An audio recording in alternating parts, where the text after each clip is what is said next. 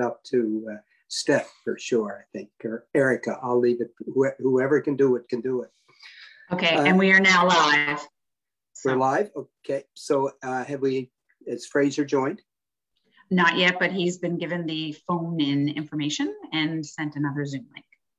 Okay, well, we're going to proceed. It is 5:08. Please excuse me. I have a little bit of a cold, so bear with me. If you can't hear me, don't be shy to ask me to repeat, and I'll try to speak clearly and make sure that hopefully my message gets across. So we would like to open the Victoria County Municipal Council meeting for Monday, January 10th, 2022.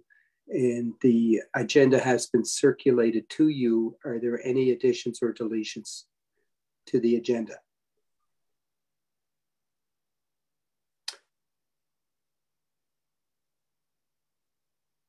Sorry, I guess I didn't see an updated agenda, but I did ask if there could be something added to the agenda. What was it?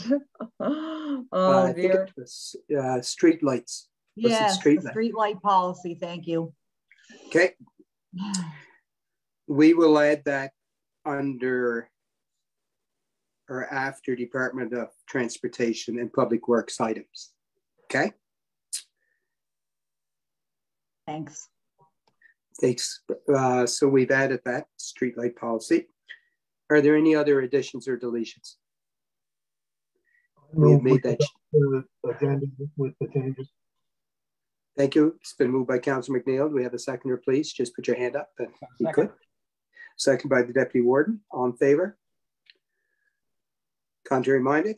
Motion is carried. The agenda has been approved. So certainly just before we open the meeting, just two quick items. Just want to welcome everybody this evening, and certainly to council and staff. Would certainly personally would like to wish you a happy new year. So happy new year to everyone. And certainly on behalf of council, we certainly want to wish a happy new year to all our residents, and we'll extend that good wishes to all residents of the municipality. I would also like to acknowledge that this meeting is being held in Unama'ki, one of 7 traditional districts of the Mi'kmaq and ancestral and unceded territory of the Mi'kmaq people. So with that, we're going to open our council session tonight. Our first item tonight is we have a presentation from the Cape Breton Partnership, and we have several representatives from the partnership here this evening. And I believe that Tyler will start the conversation and introduce the staff. And just before we do that, I just want to mention that MLA Keith Bain has joined us as well. So welcome, Keith. So with that, Tyler, I'm going to turn it over to you and let you direct the traffic and the presentations as we move forward. Awesome. Thank you, Warden, and thank you for the opportunity, Council. It's our pleasure to be here to present an economic development update. My name is Tyler Mathis. I'm the acting president and CEO of the Cape Breton Partnership, and I'm here with a number of our staff. The one that you're most familiar with being Erica Holgate, the economic development officer for Victoria County. And Erica is also our technical advancer here. So thanks for that. She's right on the ball. There's a snapshot of our folks that support Victoria County and as part of the Cape Breton Regional Enterprise Network. Shannon McNeil, our business planning advisor, myself, and Kelly McKinnon, who will be introduced a little bit later. We have one vacant position, our creative economy development officer, that we hope to fill soon. Carly Appleton with communications, and Jessica McDonald and Mickey Freeman, and you'll hear from Jessica as well later. Our vision is simply a thriving Cape Breton Unama'ki, and we're proud to achieve that vision with the work that we do in partnership with Victoria County. We promote, as you know, we've heard us say before, we promote this place as a great place to live and invest, a culture that values and celebrates creativity, entrepreneurship, innovation, and we connect the Victoria County entrepreneurs and companies to the resources they need to succeed through a vast network. We are proud to have our work underscored by private sector partners who invest in us to invest in the broader work of a thriving island.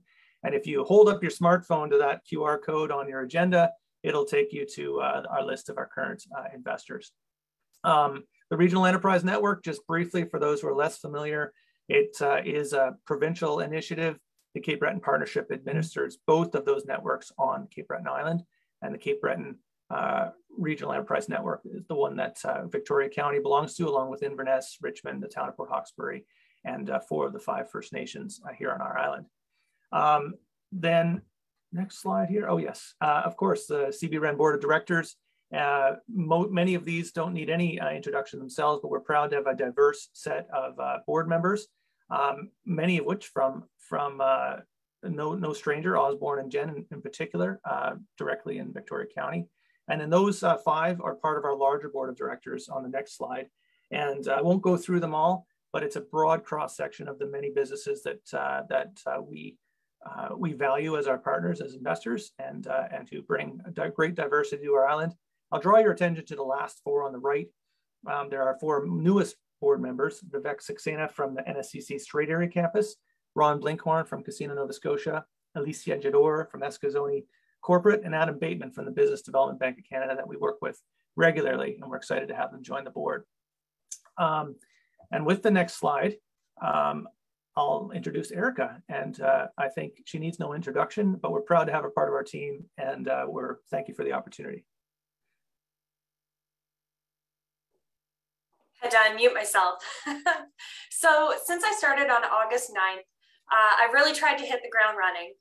In my first few months, I've met with staff from both the partnership and Victoria County. I've met with several of you and toured many of the districts where I got to meet several different businesses. And I've tried to learn everything I possibly can about partnering organizations and funding sources, which is still honestly a work in progress. But in my first 5 months of the position, I've learned that most of what I do falls under one of these 3 categories: supporting local business, attracting new business and investment, and coordinating economic development projects. You'll see a few general examples there, but I'd like to say that quite a bit of my time has actually been spent on number 2, which I think is reflected in this next slide. In 2021, 45 new files were started in Victoria County. Of those, 5 were maintaining or improving a business, 8 were business expansions, 14 of them were business startups or exploring entrepreneurs, and 13 of those were economic development files. Something I'd like to point out, that of the 20 active client files, which would be about 20 individual businesses, there's representation from each district in Victoria County. I read a statistic that Victoria County has more entrepreneurs per capita than anywhere else in Nova Scotia, and I'd like to say we're keeping that trend going. Shannon McNeil, our business planning advisor, year to date has opened 24 new business plans. So those business planning service enables entrepreneurs to take their ideas and turn them into professional and well-rounded documents for use in business startup activities, loan applications, and many other uses.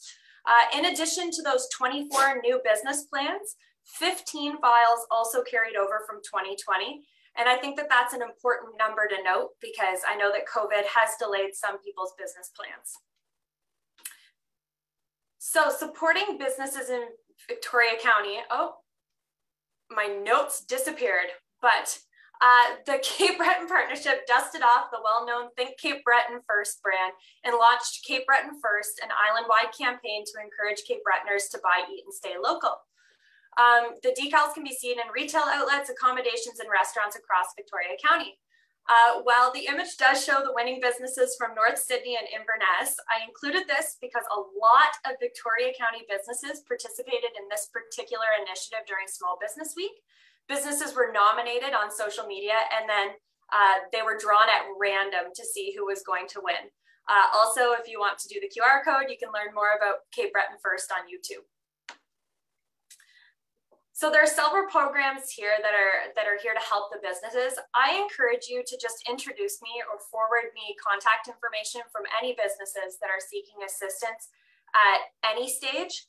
A few of them up here is the micro lending program, the pop-up bistro, the virtual advisor program, which is one-on-one support from an experienced business advisor.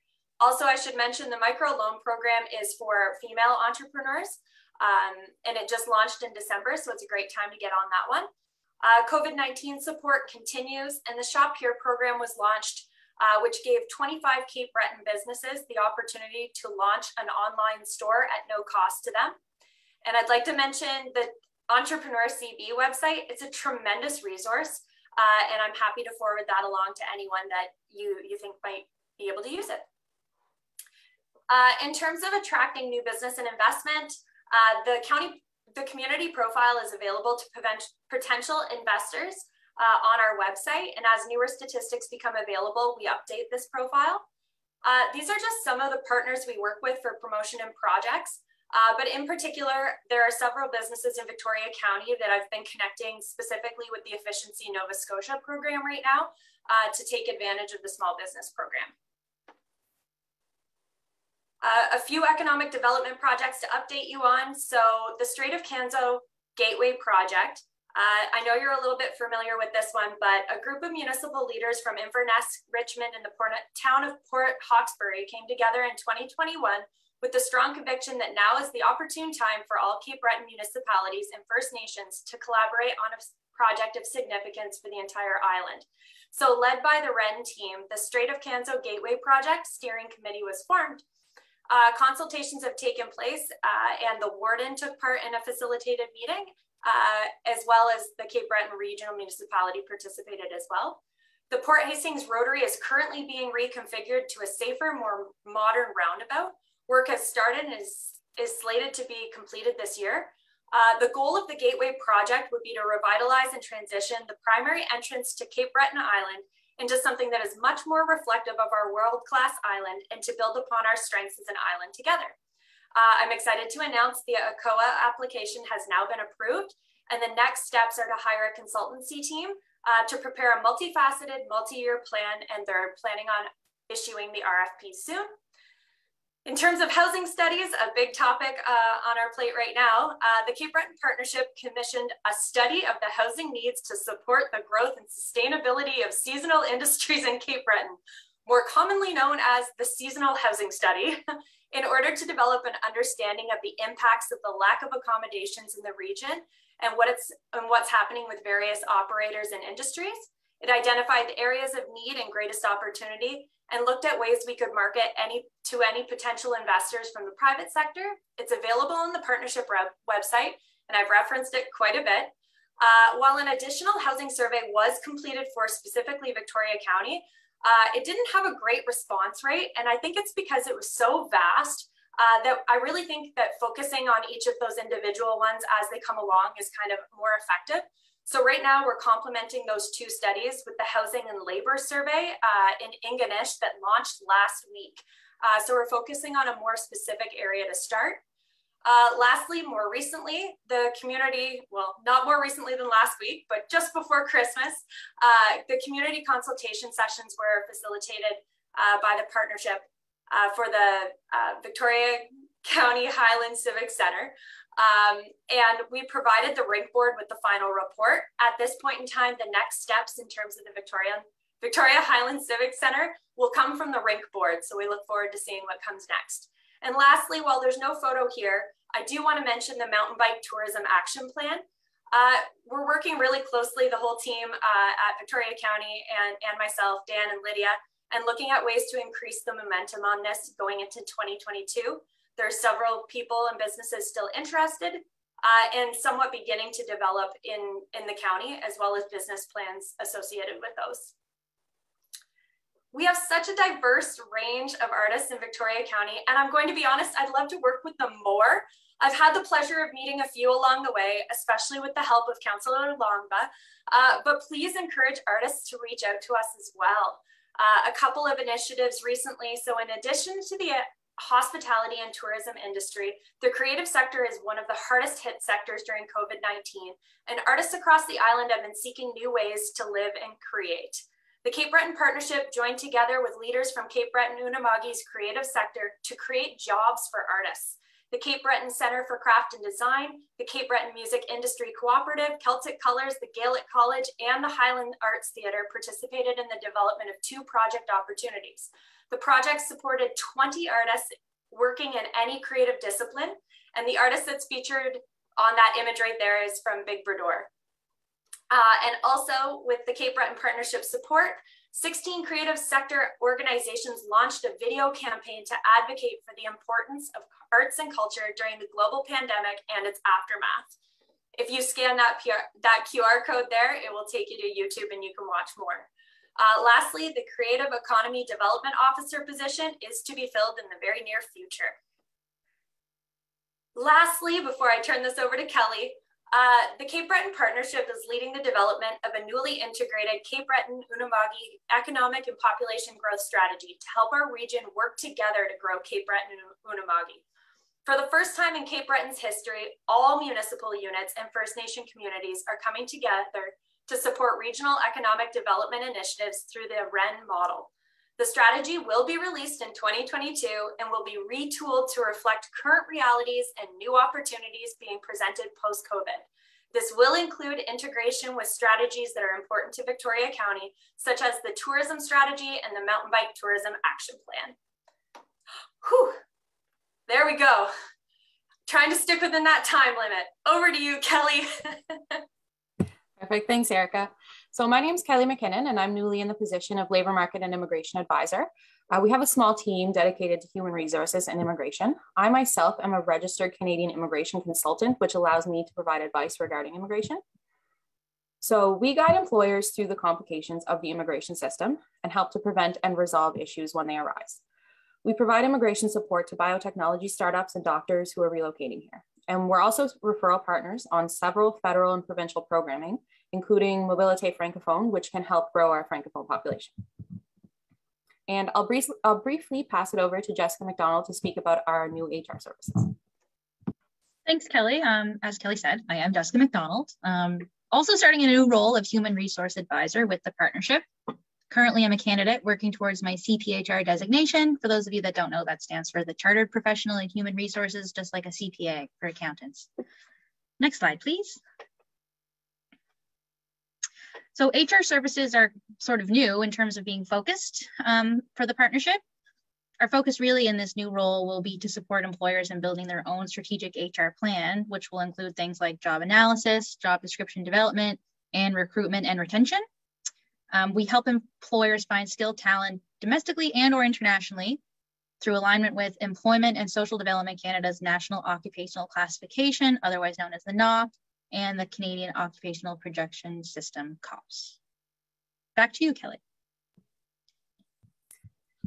Okay, so I'd like to focus a bit on the Atlantic Immigration Pilot, which has been both mine and Jessica's area of specialty for the past few years.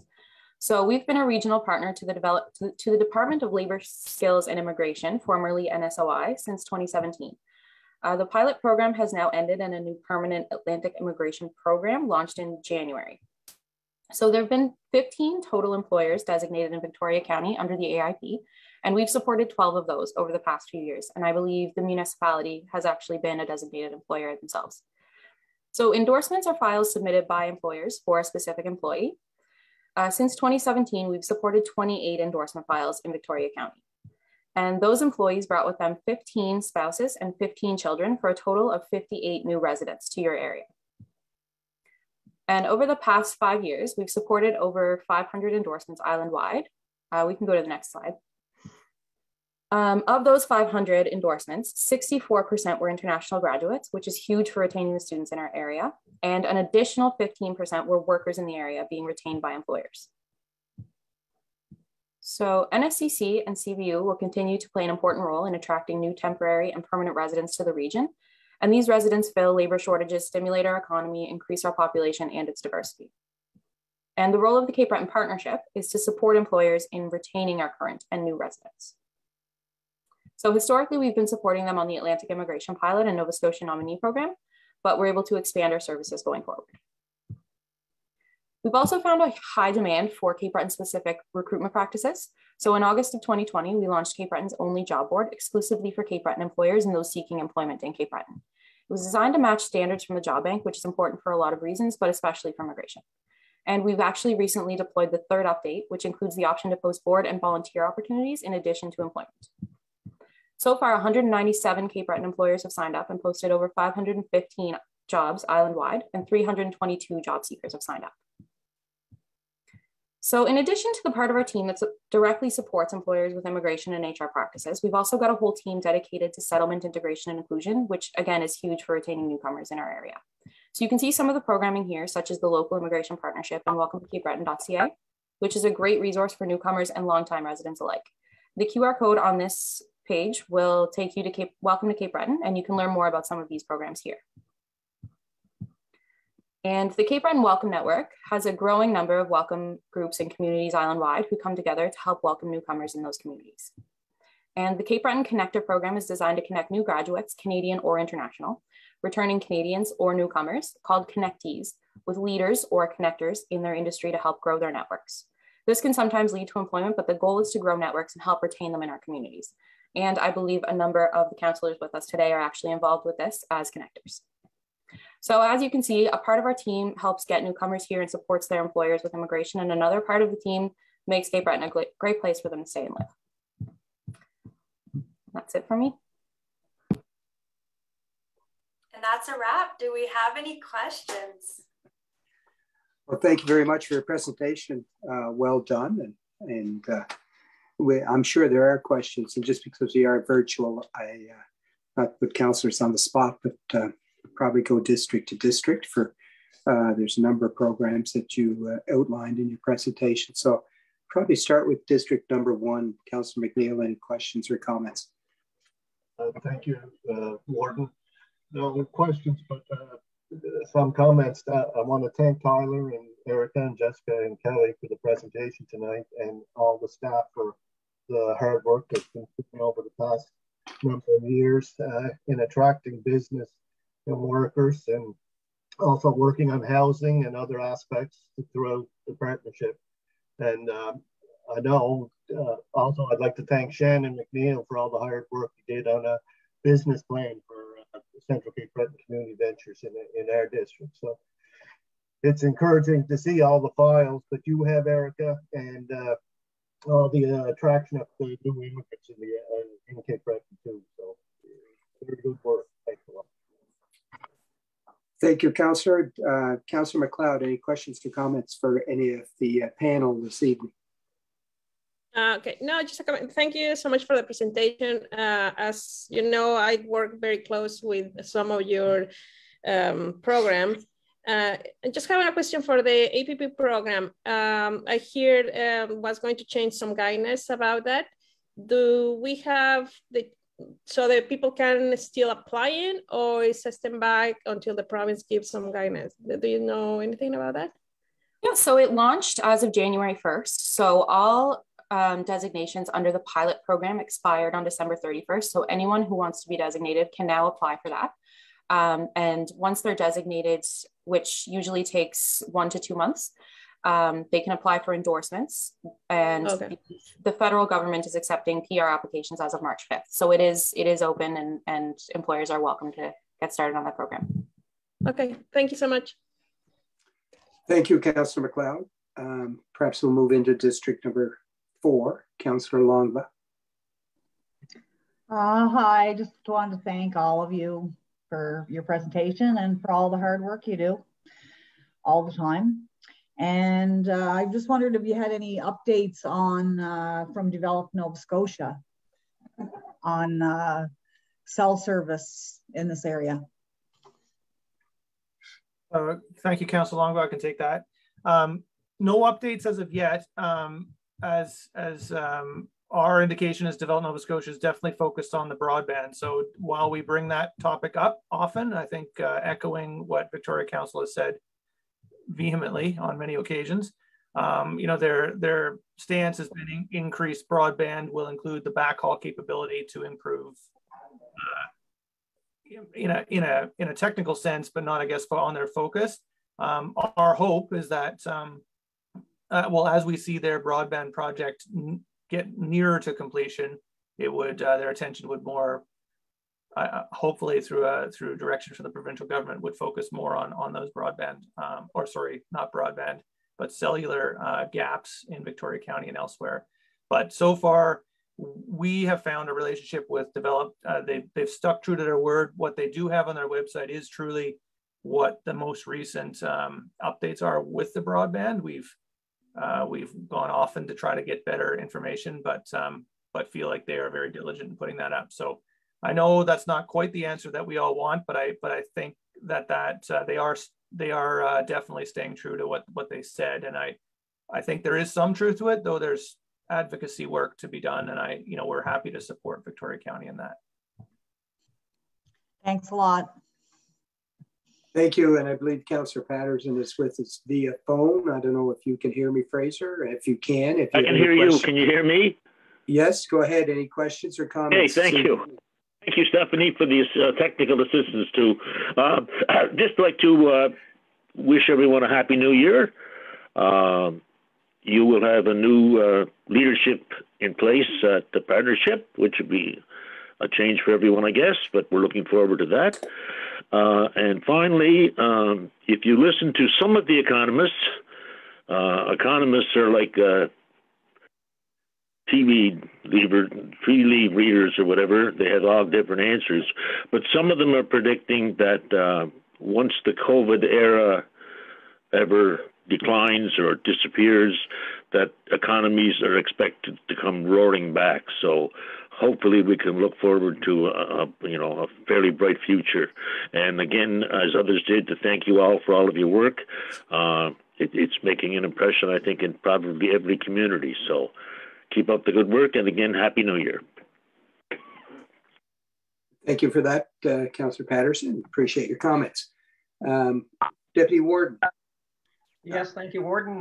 Same thing. I just want to thank everyone for the presentation. Excellent work, and no change. And over the years, things have only seemed to be getting better with the KRIP partnership. So thanks very much for all your work. I do want to mention to Erica, thanks very much for the housing survey that started in Ninganesh. I can tell you, I've talked to a few people that have already completed the survey, and they've been very impressed with the survey.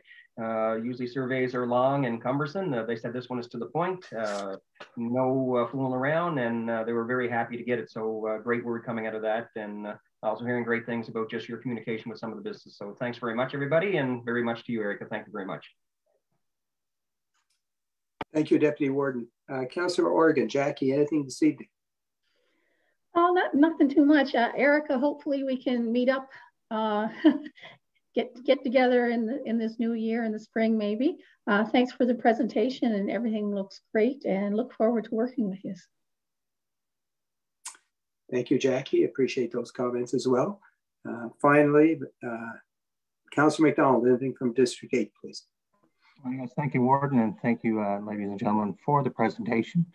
A lot of great information there. And I as well, hopefully we'll get together with you, Eric, in the new year up in the beautiful District 8 up here. Just a question I had looking during the presentation with regard to the job board. What's the difference in relation to Victoria County is it more industrial centers that are using, like the employers that are signing up looking for people, or is there compared to Victoria County to Inverness County? And how would one go about accessing the information on that? So I don't have information on all of the counties, but I know there have been 515 positions posted, and just under 30 of those were for Victoria County. So it's not a huge percent, but it is growing right now and getting a lot of use.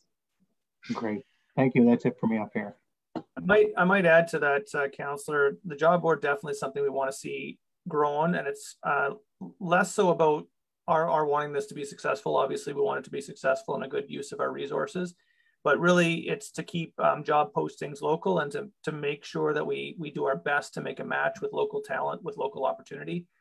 Too often we found the whole reason for launching this was we direct people to Indeed or we direct them to Career Beacon, and they would, we don't begrudge people for pursuing opportunities elsewhere. What we want to make sure our local opportunities are given a pretty big spotlight.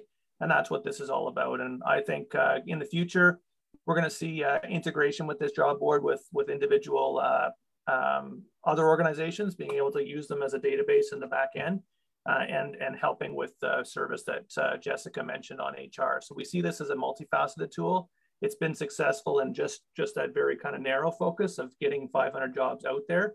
But really, we see this as the beginning of something else that really brings in these other opportunities and ensures that we'd really leave no stone unturned when it comes to connecting local talent with local opportunity.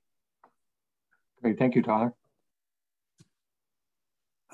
Thank you very much. And just to kind of wrap up, I just wondered, just very quickly from my own perspective, perhaps if you could elaborate a little bit more on the economic and population growth strategy. How do you see that rolling out, and what involvement do you see municipalities such as Victoria partaking in that? Absolutely. Thank you for that, Warden. If you may recall, this is a long project. We had initially planned to have this launched in the spring of 2020 when we found ourselves with a plan that had to be thought a lot differently about with the onset of COVID-19. So there's a lot of public consultation done in 2019 with Group ATN, and a draft was come up. So all of that has not been thrown out; it's been reevaluated. And so what we plan to take all of that, take a lot of the work we've done during that time, and making it more pertinent to our local context. We feel we've also been working closely with Eastern District Planning Commission and the Plan Nova folks to make sure that those two efforts coincide and support each other.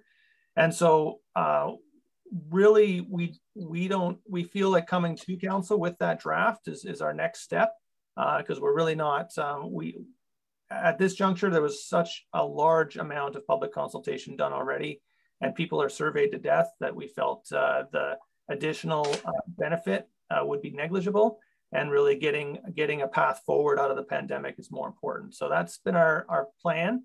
Likely we will be sharing the final draft with our key stakeholders, including this council, prior to public consumption. But really we want to make sure that we're not back to square one and wasting all that work that was completed. Great, thank you for that.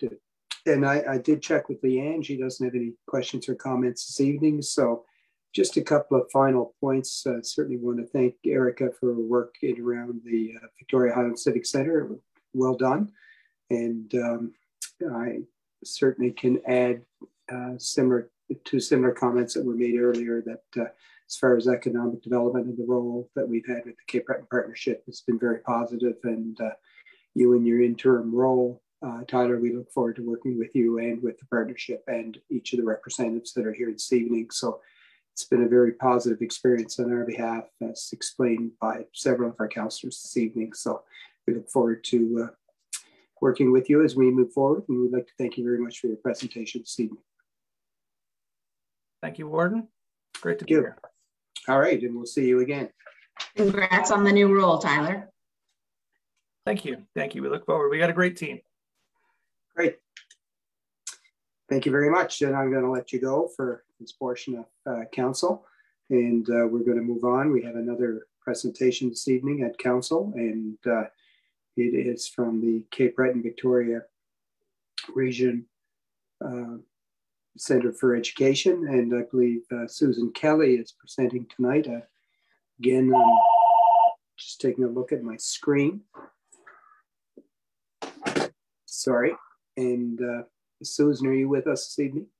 I see you down the corner there. Yes, I'm here. Can you hear me? I can. And so welcome to Victoria County Council, and Happy New Year from Council. So if I'm going to turn it over to you for some comments, and then we'll open it up for some questions, concerns that have been referenced by our different councillors. So over to you, Susan, please. Okay, thank you. Happy New Year, everyone. The questions, I don't actually have a presentation tonight. We presented the last time we were there, and there were some questions came from you folks, and we worked on them today and sent you back what we have on them. So it was noted that most of the questions are around busing concerns. Some of them are around staffing. And I think that the staffing concerns have been around busing, certainly for, first off, the north of Smoky. We have been able to get 2 bus drivers north of Smoky, so we've filled the need there. And Bedeck, I think we posted them, and interviews are this week or soon. And so we expect that we will be able to fill also in the Bedeck area and go back to the other schedule. So I know those were major concerns. There are a couple of other concerns around staffing, playground supervisor, and substitutes for pre-primary. We certainly have had those on our own website. We talked to schools and community folk. We actually had 2 folk down looking when we did the bus driver one. They went business to business and employment center and posted posters. I've just made a note about the Cape Breton Partnership and the job board. I wasn't aware of the Victoria County Job Board, so I've asked my folk if we've ever posted there, and they weren't aware of it, so we certainly will with that. And we're more than happy to take suggestions from you folks. You have a website, and certainly you can link to our website jobs at any point. And I believe there's also, we've been made aware of, Bay St. Lawrence has a community website as well, and we've made contact there. And when our new job postings come out, we will send whatever we have to them. So we're always looking. And if you folks have ideas, we're happy with your enthusiasm and happy to take your suggestions. It can be very frustrating from everyone's perspective when we can't find people for positions. So I guess that's the kind of big picture. And I'll turn it back to you folks if you have other questions. Thank you very much. I appreciate that, Susan. I guess for those that may be joining us virtually, they probably are not aware of what some of the questions and what some of your responses are. So I just wonder, just very quickly, if we go through the districts of councillors that raised concerns with the Regional Center for Education. So I want to go up north first to Councillor McDonald. Did you have any questions or concerns or comments on the response that you received? Yes, thank you, Warden, and thank you, Susan. The only question I have was in regards to I think it was brought up prior to Christmas there in regard to the line of sight for, I think the school board is going to be sending something to the area. Is that correct, that you'd sent back in the email? I just briefly had read it over. And then in turn, are they going to be changing that stop? So yeah, they have to go up and measure it. So they'll go up, Norman, and measure it and see if it meets the appropriate distance for the line of sight. If it does, then they'll make application to transportation, TIR, I think, and it says here, and I get all the, and I apologize for that, the different government groups involved. I think it's TIR, is it? There anyway. So but they're going up this week to measure the site and to assess it. And then if it needs to be moved, if it meets qualifications and they think they need to move it, they will make application through Public Works. Sorry, there it is in my notes, Public Works. So they will go through Public Works to do that. Great, thank you. And just the last question I had was in regard to if there was mechanical failure of one of the buses up in our area. Generally, one of the gentlemen that has retired would always come up with a spare bus to take care of those concerns. But now that he's retired, what's the plan, I guess, basically, if there was a bus breakdown early morning, where would that mechanic be coming from? Or is there going to be somebody hired for the north? That's a question I didn't have on here, and I don't know the answer for, but that is something, I mean, the empty positions they are going to hire for. This is north of Smoky, yes? That is correct, yeah. And, yes. I apologize for that, Susan, because that was... No, that's okay. It's all right. Usually I have someone here with me who knows the answer to that, but I will certainly check that piece, and I'll get back to you specifically, or they'll get back to you specifically. How's that? Great, perfect. Thank you. That's it for up in District 8, Warden. Okay, thank you. Thank you, Councillor. And we'll drop down to District number 7, please. Jackie. Hi, Susan. How are you? I'm good, Jackie. For some reason, my camera's not working. I apologize for that. I can't seem to get it to come on. So my apologies. That's no problem. I'm one of the ones that was worried about the bus driver mechanic leaving and having a replacement for him. Right.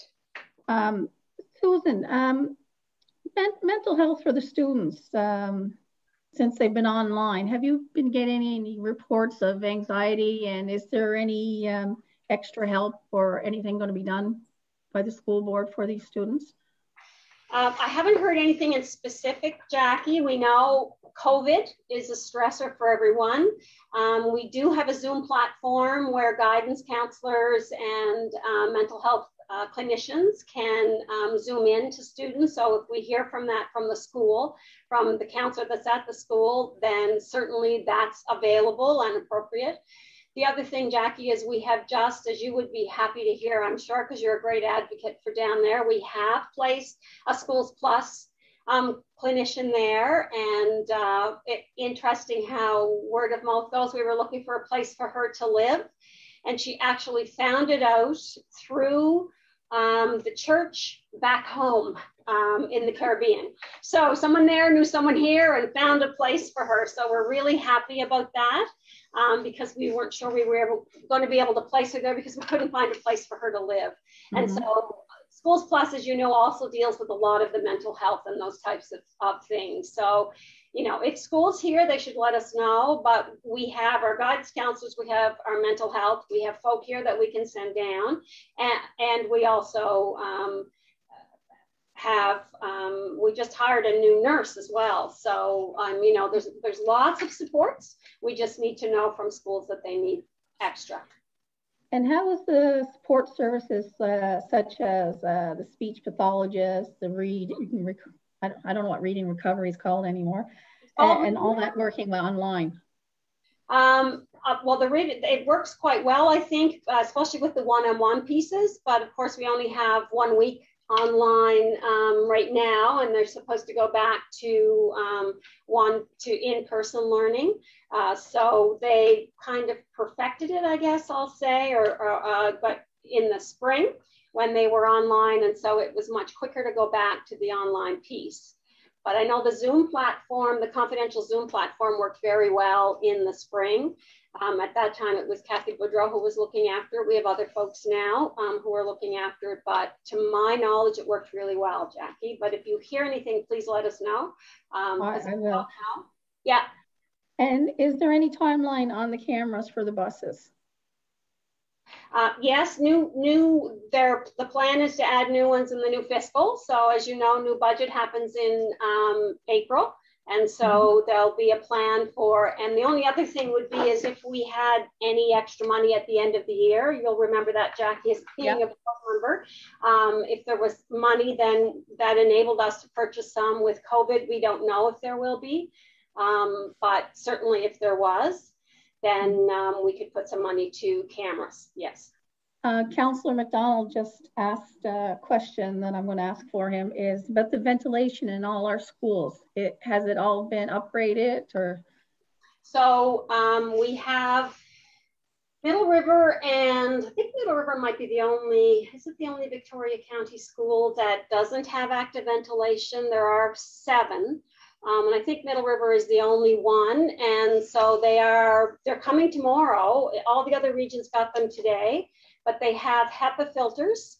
They're pretty impressive looking. I saw a picture of them online, and they were ordered by the Nova Scotia School Board Association, used to be, now it's SS School Sport Nova Scotia, or I got the wrong word for it again, but shared services basically.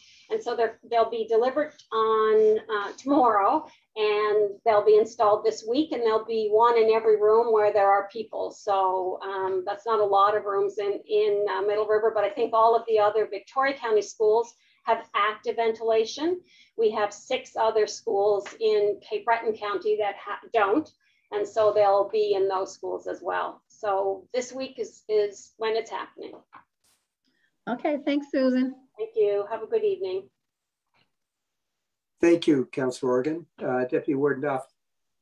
Yes, thank you, Warden. Thank you, Susan, for coming to council once again. First of all, I want to say we did put a request in for a new sign at Cape Smoky Elementary, and it has been erected, so the sign is in place. Thanks very much for that. And the staff did a very nice job and did it quite quick, so thank you very much. I guess one of the questions that I had was in regards to the playground supervisor at Cape Smoky Elementary and the, I guess, the subs for pre-primary.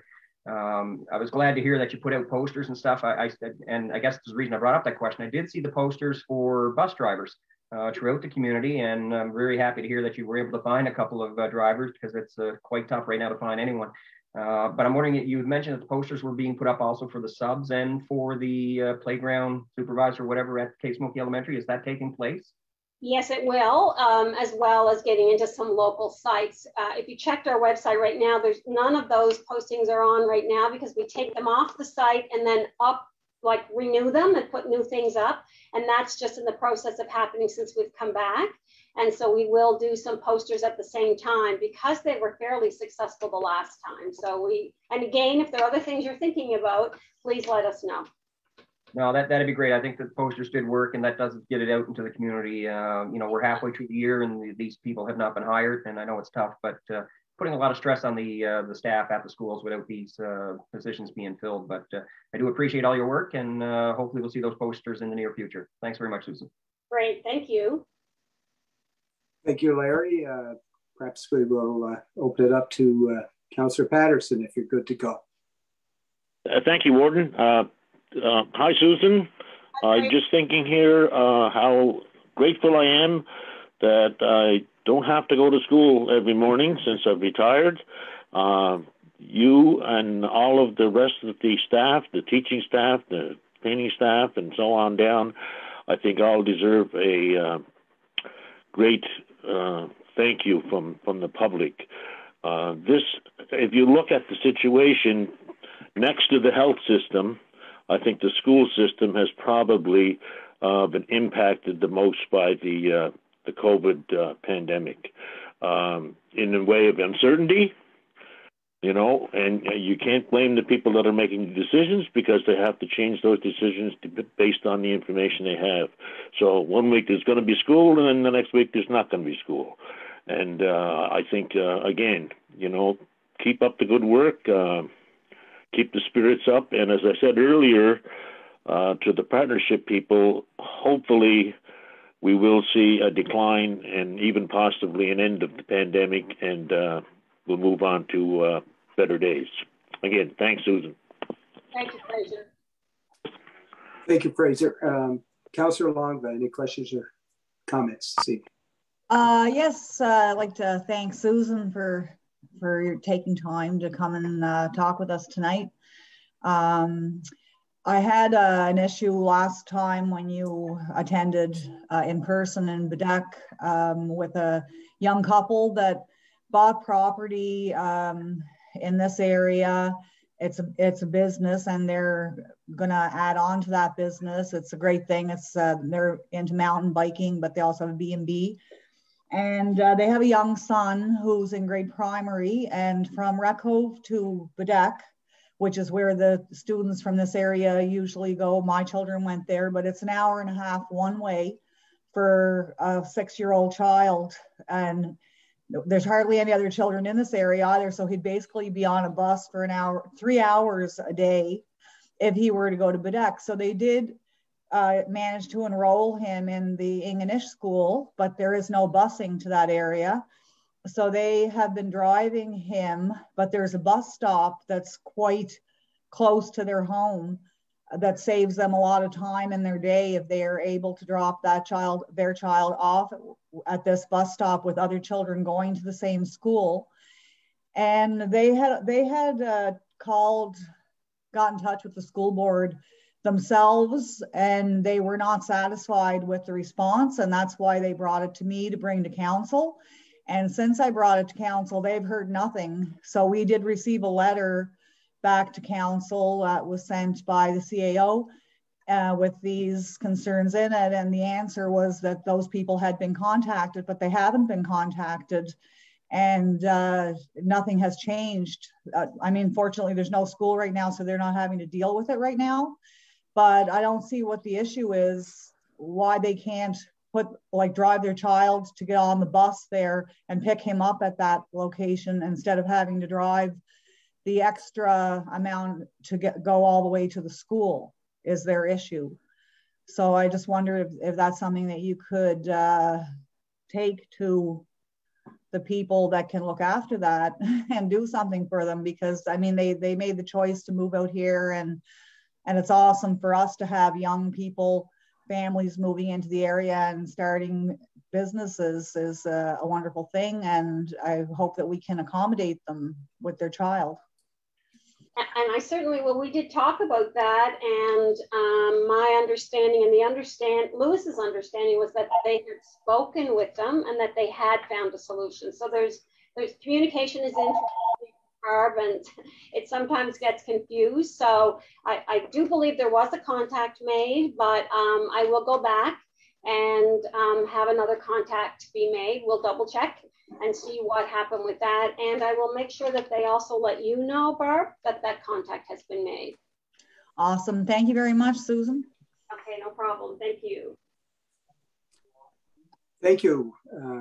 We will go to district number 2. Councillor MacLeod, any questions or concerns you want to bring up this evening? Thank you, Warren. Thank you, Susan, for today. Happy New Year. Yeah, I think maybe you have some background about this. It's just I want to check. I didn't catch when you say about the Academy. Do you have the interviews are done or just making the interviews?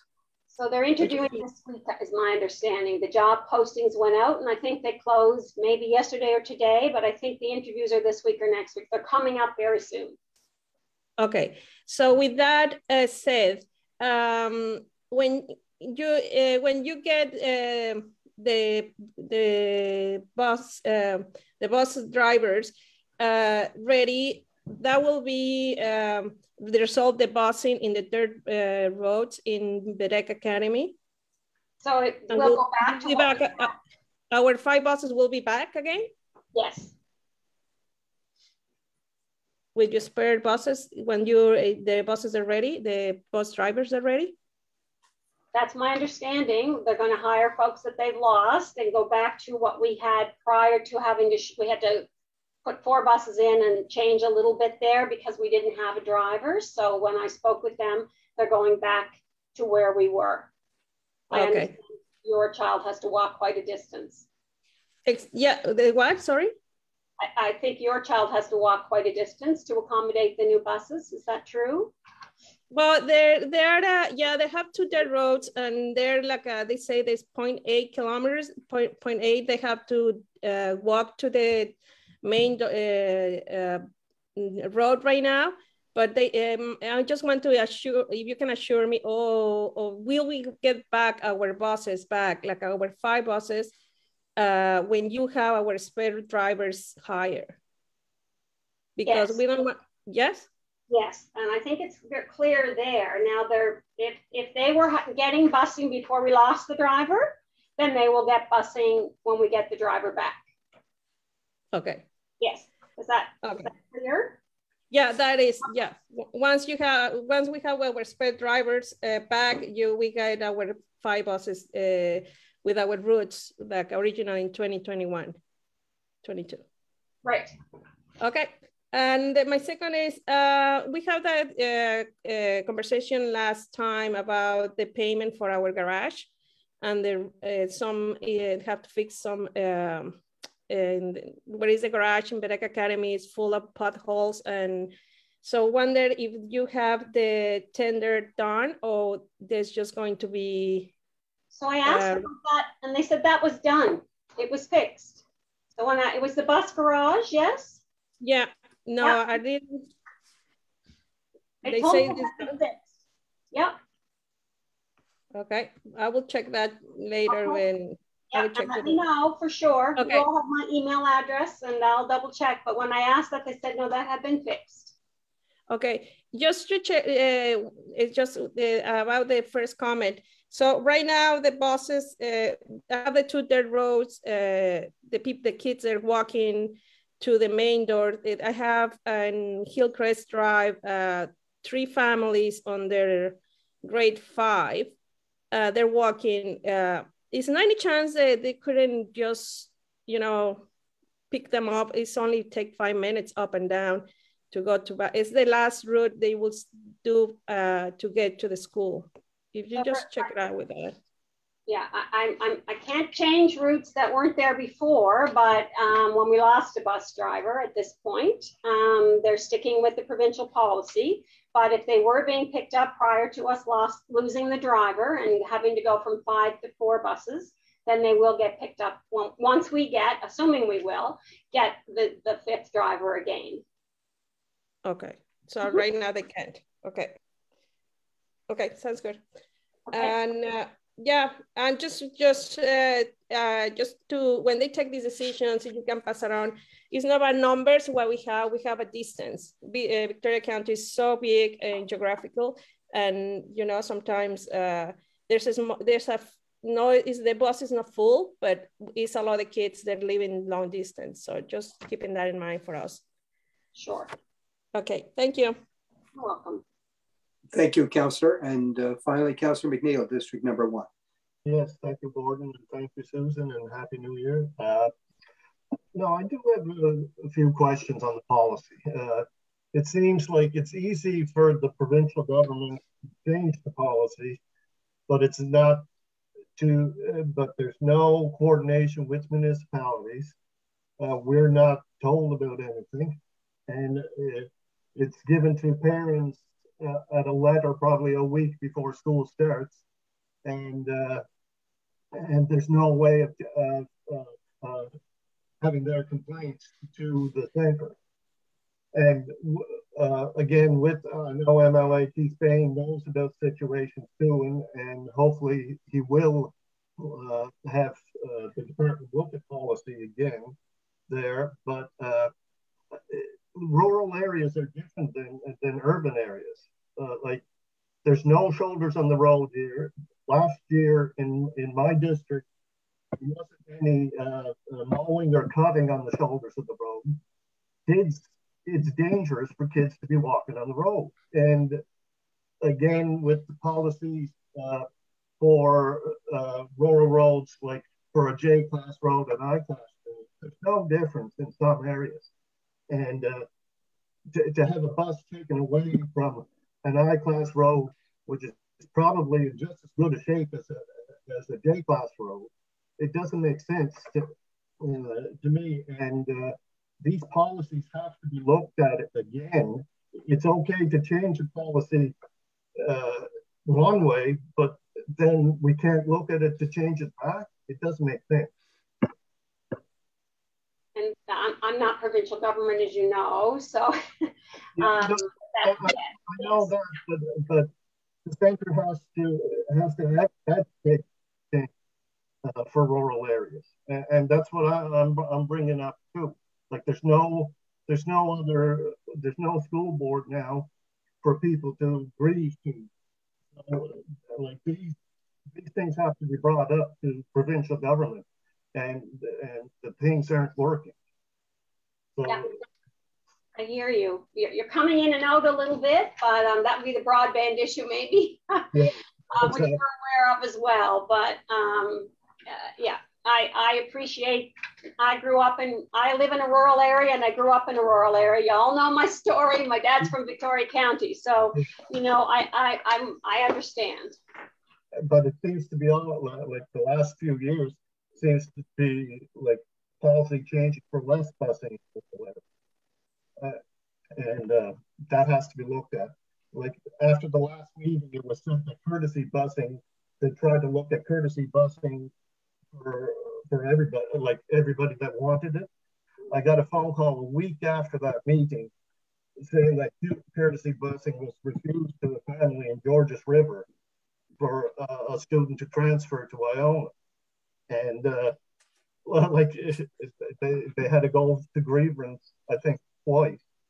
So like, I don't know where the courtesy busing is being supplied. So. Courtesy busing comes out of our budget. If courtesy busing happens, if there's room on a bus, and in that particular case, I'm not absolutely positive about. But if there's room on a bus and the bus is going by, usually we will pick the child up. But sometimes there looks like there's room on the bus because there isn't someone there, but actually the seat has someone's name on it. So I don't know that particular situation, but again, that's a situation that if you send to us, we could have a look at and respond back to you about that particular situation. Because I do know there was one situation there like that, where although the bus looked like it had room, there was no spare seats. Yeah. So, you know.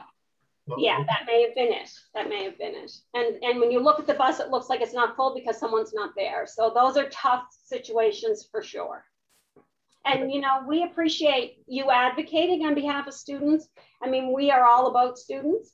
And so we work closely with parents and folks to try to do as much as we can. Unfortunately, we can't do it all, but we do what we can. So, you know. But since the school board was disbanded, we seem to, counselors seem to be getting complaints about what's going on. So yeah, and I understand that. Yeah, right. Because the elected officials now are you and not the elected school board, probably, I'm guessing, right? But that's the piece. Yeah. And I hope people are also telling you that you're doing a good job too, because that's sometimes it's difficult when all you hear are the negative things. There's lots of great things happening as well. And you folks do lots of advocating, and it's important that people say that because you folks spend a lot of time looking at these concerns, right? So I appreciate that as well. And I have spoken with Keith Bain on some of these situations as well. And I understand, I guess is what I'm trying to say. And I appreciate that too. And I've spoken with MLA Bain too. Mm-hmm. Hopefully he'll bring our concerns to the Department of Education. So, thank you. Thank you. Thank you. Thank you, Councillor McNeil. And Susan, if you don't mind, we have MLA Bain on this evening, and he has his hand up. So I guess he has a question or a comment. So Keith, I'll turn it over to you for a question for Susan. Yeah, thanks very much, Warden. I hope you can hear me okay. We can. I think it's important to note that the board, or the education center, as it's called today, they're dealt the cards they're given, and they have to follow the provincial guidelines, of course. So I think it's up to us as MLAs to ensure that the policy is changed so that it does suit the more rural areas in our municipality and indeed throughout the province. And that's one thing that I have on the agenda. I've already spoken to Minister Drouin about it, or Drouin, and it's something that we're talking about because it definitely has to be looked at. Again, when a decision is made for a busing situation and the decision is made in Halifax, there's a lot of people being left out. So that's where I stand at this point. And although Susan and her staff have a lot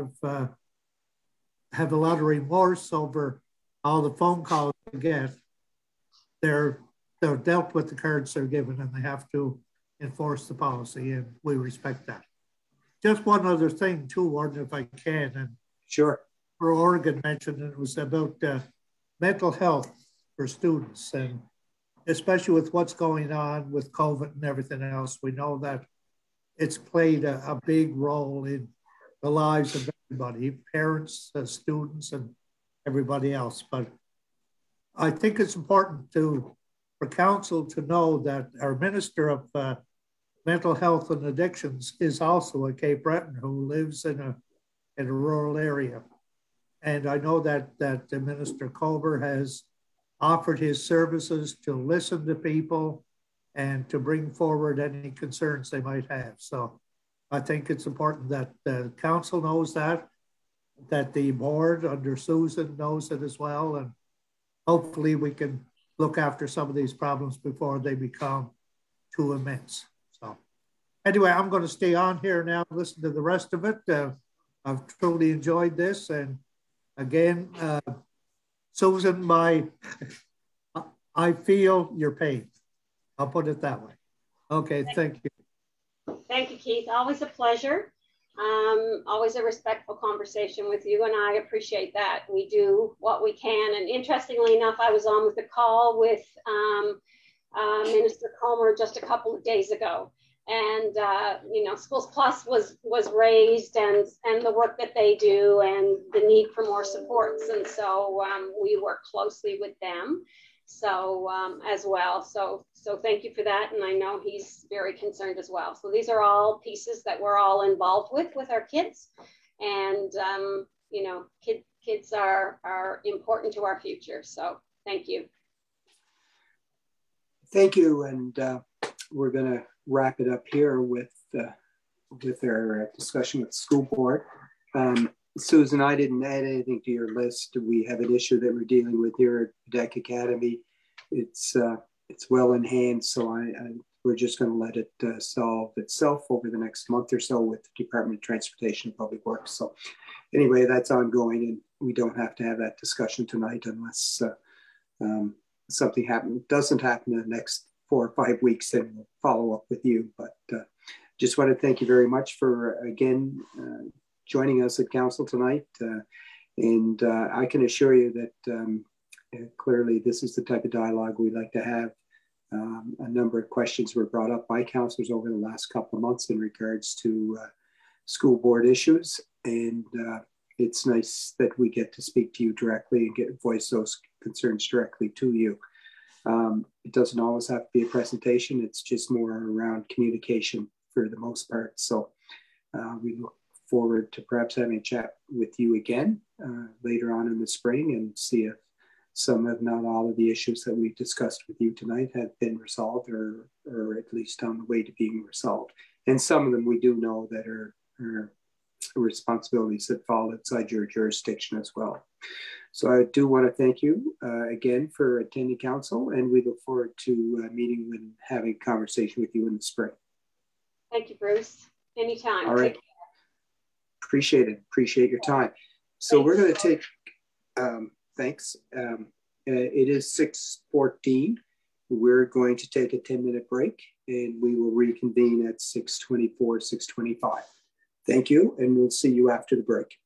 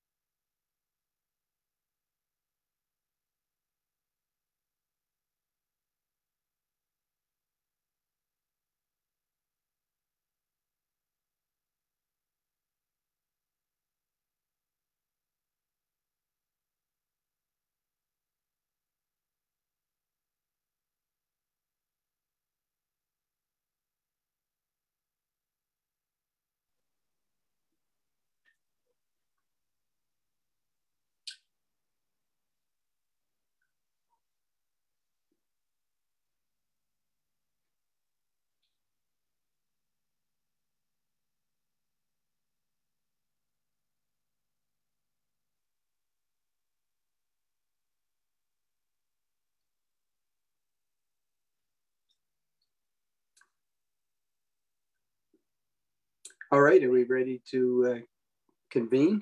All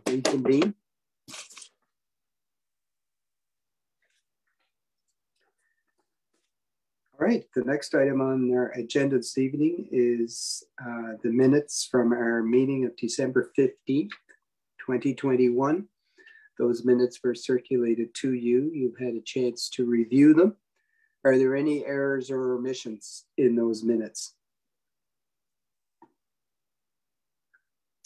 No corrections. So can we have a motion to accept the minutes as circulated? I make a motion to accept the minutes as circulated. Thank you, Councillor Longva. Do we have a seconder, please? Jackie Organ, Councillor, has seconded. All in favor? Contrary minded, motion is carried. Thank you very much. I'm just going to turn it over to Leanne for any old business arising from those minutes of December 15th. Please proceed. Yeah, I didn't have a whole lot of old business arising out of those minutes. There was a request for the school board of council to get updated on issues, which we just dealt with. And there was also some updates one in from Public Works, which we had the meeting with the Department of Public Works in December, prior to our last meeting. Thank you, Leanne. And all letters have been sent out that were requested. Well, she just called. I can't. Thank you, Fraser. Good, you're on mute now. Does anybody have any questions or comments in regards to old business from December 15th?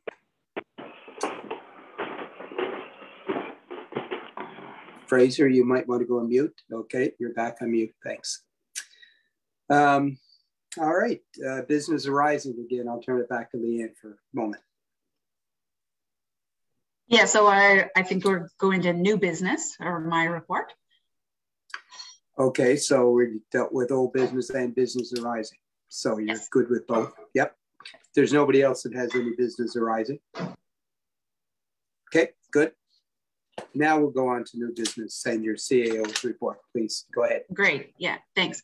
I did have one other thing that was not added on here since this went out today, but I was speaking with Lester Tingley related to the Ingonish subdivision, and he has informed me that he's concerned with going down there on the property that we have at this time because of the snow on the ground.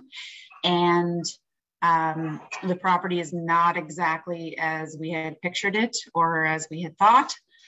He said there's juts and crevices, and look, it's not a cut and dry straight piece of property. So he has more work to do on that. He's going to send me an update this week on something that he thinks we need. He said the north piece is better than the south piece, and we probably need a title search on it. So he's going to be sending me a bit of a drawing on it, or what he has to date, but we're not going to have the complete survey done on it for a bit. So just wanted to let you know on that. Now, related to new business or my report, I just wanted to give you some updates related to different departments within the municipality. So in recreation and active living, there are 3 guided hikes that are scheduled with Hike Nova Scotia that we have partnered with. The first one is happening at Cape Smoky, and that is, I believe, on Friday, and that one has actually reached its max. We're following all COVID protocols related to these, and there will be 25 people that will be will be allowed to walk with these. So on the other 2, I believe that it's Bell Bay, and I'm not certain of where the other one is. Keep checking our website and Facebook posts. North Islands Nordic. Okay. And so if you want to be involved in them, please get in there early, because they seem to be going really well, and people seem to want to take part. So to get signed up, please sign up early. Lydia is also finishing up a grant proposal for the garden beds in behind the courthouse. The garden beds, the wood is rotting on them, so we're looking to see if we can get a grant to update those. sending that proposal in. She's also putting together a reminder for schools and rinks for the grant application and for getting their grant money. So if you're in contact, I know that we were talking about the deck rink earlier, but the rest of the rinks that we have, make sure that anyone on the rink committees knows that they need to get some information to Lydia to get the grant funding or the rink funding that is available and the school's funding. She has also ordered bear-proof garbage cans for down in Dingwall for the placemaking site, which I'm going to talk about in a little bit. But these garbage cans are on their way and will be put down at the Dingwall placemaking site. And any training that is going on, if there was going to be the babysitting course or any training that could be going on through the recreation department, that's all put on hold for the next bit for the time being related to our COVID restrictions that are in place. In our economic development department, we just had an update from Cape Breton Partnership, so I won't go into her information. It's basically the same information that she talked about tonight. Tourism in Dan's department. So there is a winter market readiness assessment that's in partnership with Destination Cape Breton and Inverness County. The consultant has been selected for that. And there will be meetings held shortly related to getting our tourism operators up and running for the winter season to handle the influx of hopefully the tourism, our 4-season tourism. There's also going to be a meeting on festival and event funding coming up. So if you have any not-for-profits that are planning on doing any festivals or events, get them to keep their eyes open because there will be some money hopefully available for that. And the information coming up soon. ACOA tourism recovery funding had a bit of a glitch in it with a previous application that just went out. So the glitch has been fixed and applicants are being asked to submit again. So if you are an organization that has applied for some tourism recovery funding, get in touch with Dan if you need some more information or if it doesn't seem to be working, because there was some folks who were having a bit of a problem on that, and rightfully so because it came from the province, the glitch, but it has been fixed. Cape Smoky opened the Full Hill yesterday for the first time. Congrats to Martin and the team for the start of the new chapter for winter in Victoria County. North Highlands Nordic also opened this weekend with a repaired groomer and new addition to their building, supported by you folks and by the county. So congratulations to both of those, and wish them a successful winter season. I'm not sure if all of you know, but Cape Breton Island was just named one of the best destinations to visit in 2022 by CNN Travel. This is a huge accolade from a popular and reputable travel publication, and I believe it's the first time that we've been recognized for that. So we need to be ready when they start to show up in the winter season and the summer season as well. We want to congratulate former Celtic Colors Executive Director Mike McSween.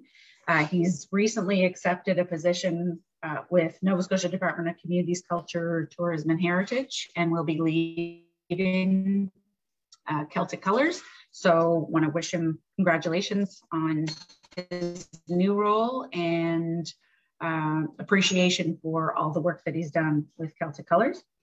In community development, again, as I mentioned in Lydia's department, there's Dingwall placemaking fund money that we have received from ACOA. So we have we've been approved for a project down in Dingwall, and we're creating a space down there. Norman's known about it for a little bit.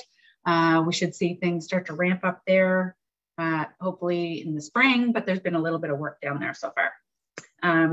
Dan is also going to be having some meetings with Leanne Jennings at Develop Nova Scotia regarding planning of a potential community master planning for projects in Baddeck and in Ganesh as well.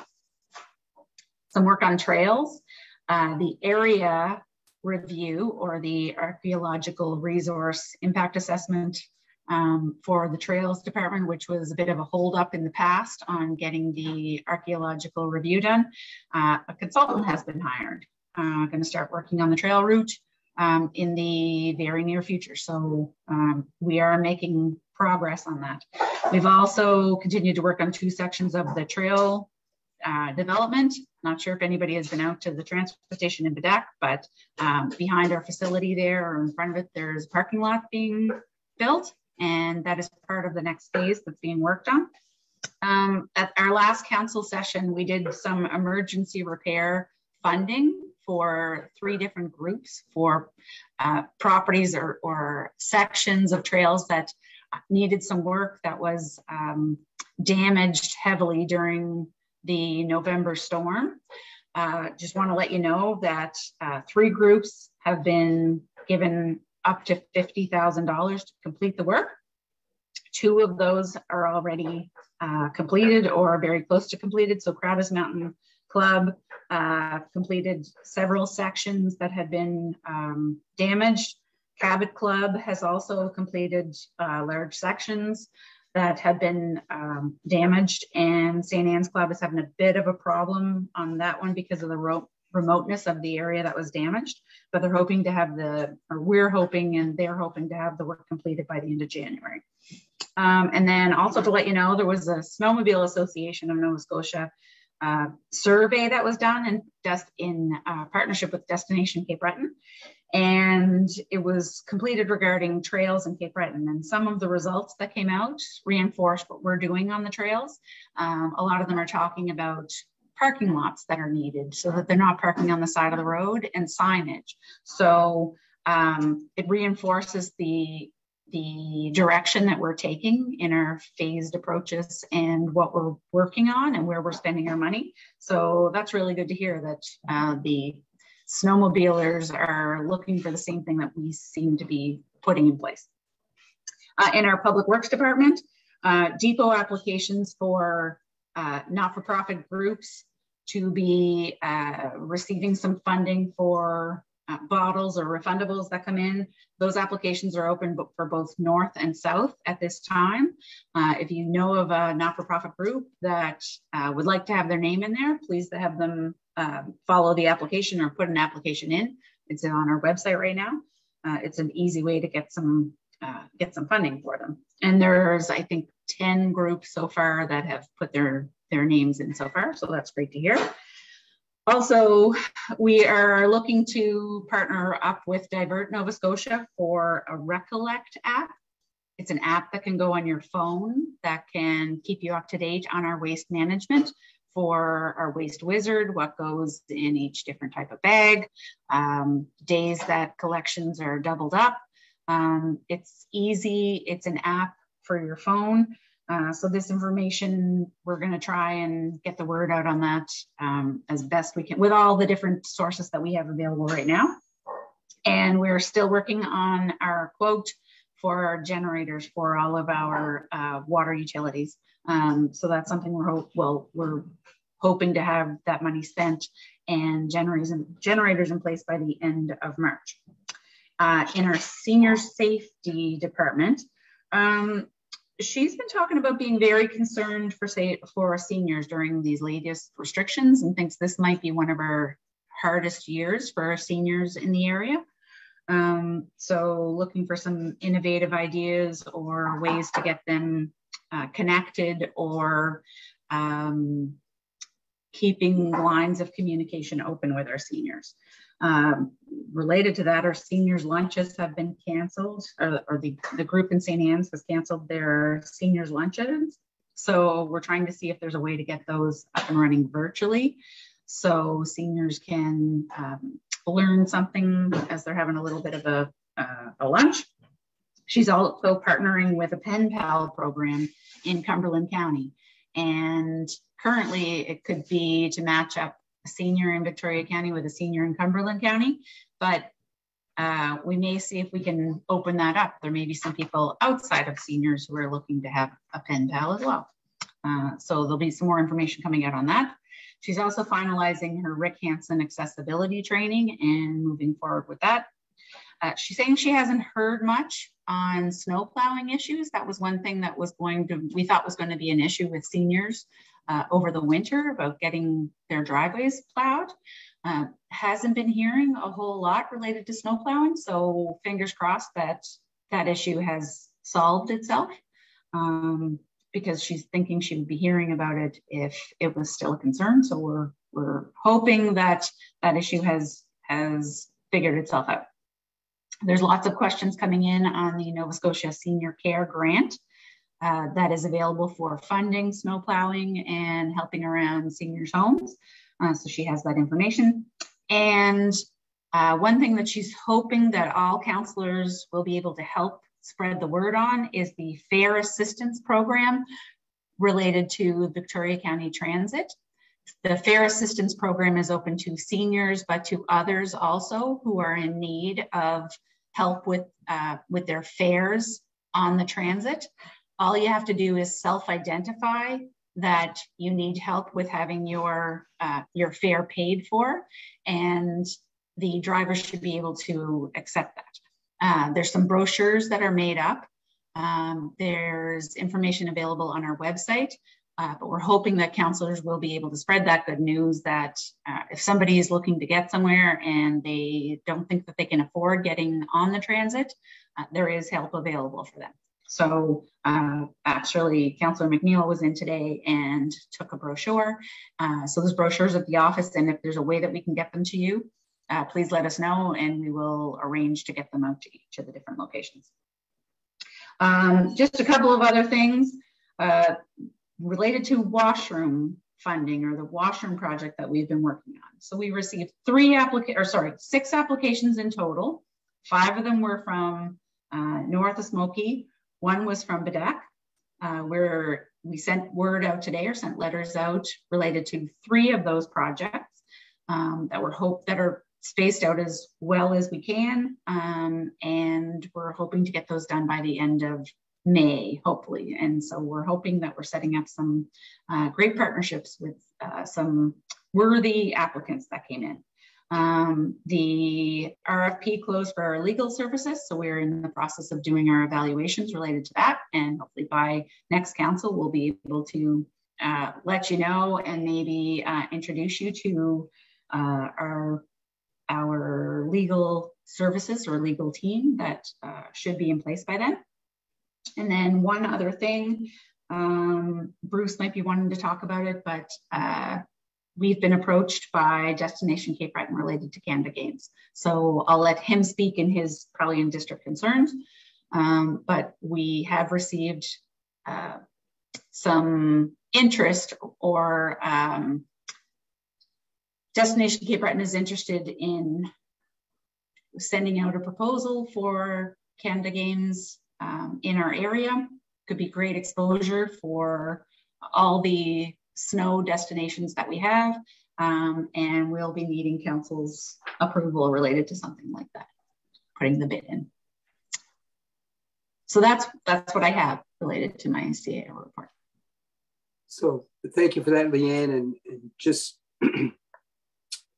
wondering if I just comment at the end very quickly about the request for the Special Olympics bid, but does anybody have any questions or comments for Leanne in regards to her report this evening? Excuse me. We are good. I just want to reference the request to partner on bid for 2024 Special Olympics. No, it's not Special Olympics, it's Canada Games. I don't believe it's Special Olympics. Yeah, Special Olympics. Okay, sorry. I don't have it. Yeah, no, I have the request here. Sorry.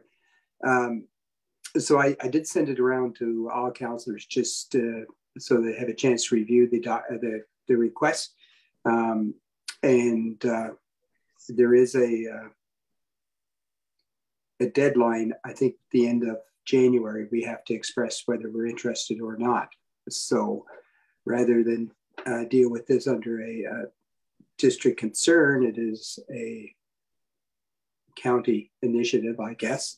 So I think now would be the most appropriate time. Leanne referenced it, and I'd just like to see what council's interest in whether or not we wish to proceed. It's an expression of interest. It's not that we will be, at this point, they'll be evaluated, the Cape Breton and others. As a co-host, the municipality, Victoria would be required to make a financial commitment as part of this bid. that is in the range of $50,000 to $70,000. Financial commitment will only be required if the bid is successful. So I guess what I'm asking council, are we interested in sharing on this bid? And if so, we would need a motion to let Destination Cape Breton know that we are an interested partner.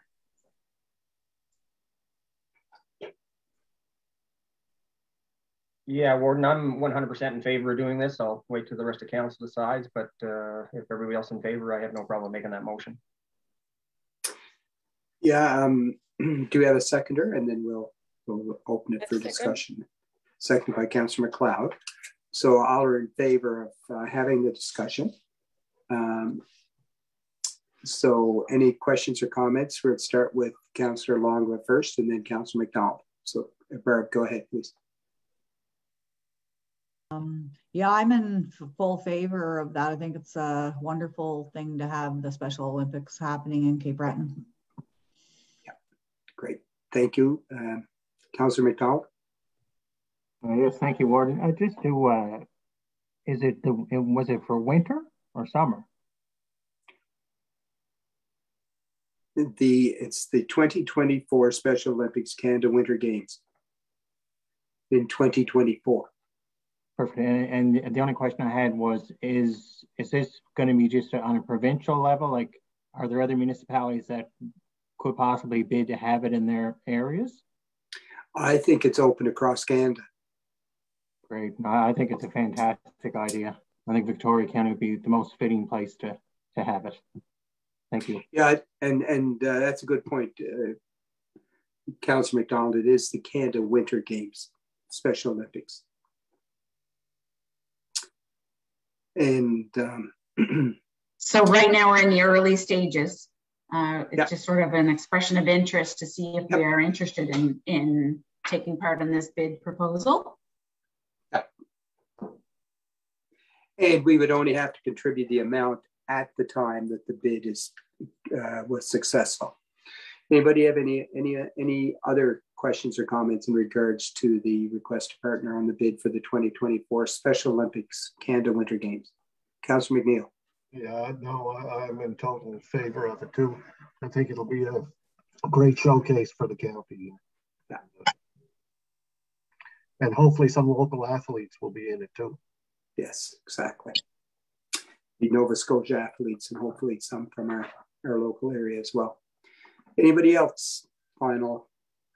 So then we will ask CAO to contact Terry Smith and express Victoria County's interest in being a co-host for the 2024 Special Olympics Canada Special Winter Games. You might just want to finish that. I think you have a motion and a seconder. Yeah. All in favor? Yep. Any opposed? So it was passed unanimously and well supported by our municipality and our council. Great. Great, thank you, and thanks for the lead into that, Leanne.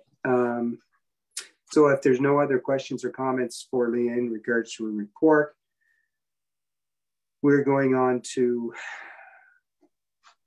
you covered new business, or did you have anything else that you wanted to bring up, Leanne? Nope, we're down into the taxation update. Okay, and you're going to provide that? Yep. Go ahead, please. Okay, so as of today, we have 1.278 million outstanding compared to 1.7 million this time last year. So we're ahead by about $429,000 year over year. Of that number, the current outstanding is ahead by 139,000. So we have 777 in current compared to 916 the year before. Our arrears is sitting at 501,000 compared to 790 the year before. So we're about 290,000 better in our arrears as well. Since our last council session of December 15th, we've collected about $135,000. So staff are working very hard. Kudos to all the ones all our staff in that department, making real progress in this area. Great, thank you very much. Any questions or comments in relation to the taxation report that is presented this evening? Very good. We're going to turn now to Department of Public Works concerns. We'll start with district number 1, please. Thank you, Warden. There's a few items I have here. I've been working with MLA Keith Bain and Steve McDonald on these issues. There's a pothole on the turn at Hector Point. It's a recurring pothole. They patched it last year. It's back just prior to the snow, and it has to be dealt with ASAP. Cars are swerving to the opposite side of the road on that dangerous turn, so they're going to look into it. Also, speed signs. This request have been made in the past. Speed signs and pothole issues at the post office. I know MLA Keith Bain knows about this situation also, and he's looking into it with Steve McDonald. And I want to thank the plow and grader operators for the work in the past couple of storms. I know I did make a complaint the last storm. I made a mistake. The plows were out, but I didn't see them out, and I just want to make sure that they know and appreciate the work that they're doing is looked at. And also it seems to have gotten better in the last 2 or 3 years since it came back to Victoria County. So good work to the plow and grader operators. Thank you. Thank you, Councillor. District number 2, any public works concerns? Thank you, Warren. Just to put in the minutes, Keith Bain knows and Steve McDonald knows about this. We are in the process of to fix it up. Just about Zion Road they have in the river going. There's some beavers, so it's a dam and it's a brook, so everything is flooding. So they're checking right now what is the best approach to fix it, but just want to make put it in the minutes. Thank you. Thank you, Councillor, and it is duly noted. District number 4, Councillor Long, anything public works wise tonight? Yes, I did send all of these to Steve, but I'd like to just read them off because so they're in the minutes. Sure. I had a request from a constituent on the Meadow Road about moving a culvert that is causing flooding on her property. The culvert's on the Meadow Road.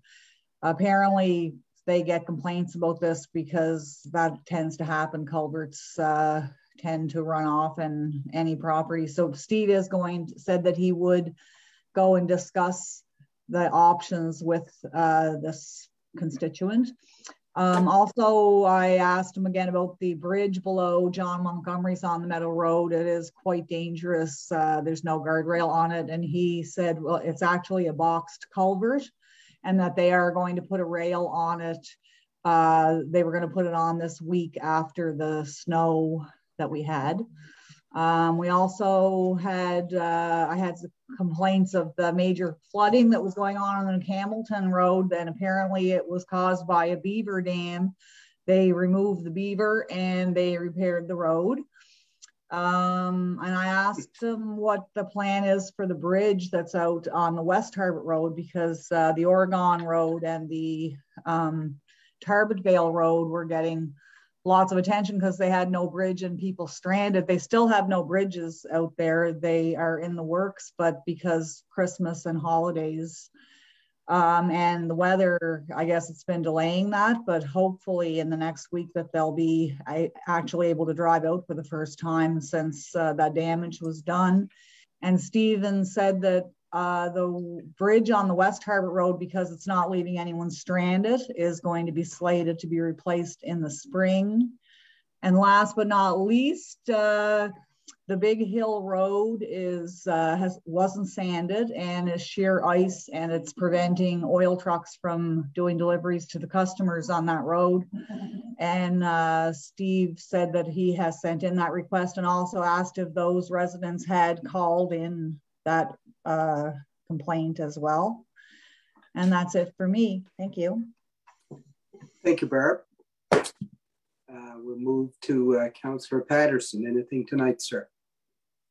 Thank you, Warden. Yeah, just one small thing. I took a drive out Sunday afternoon or so, and some of the roads were still ice covered, snow covered, and drove to North Sydney.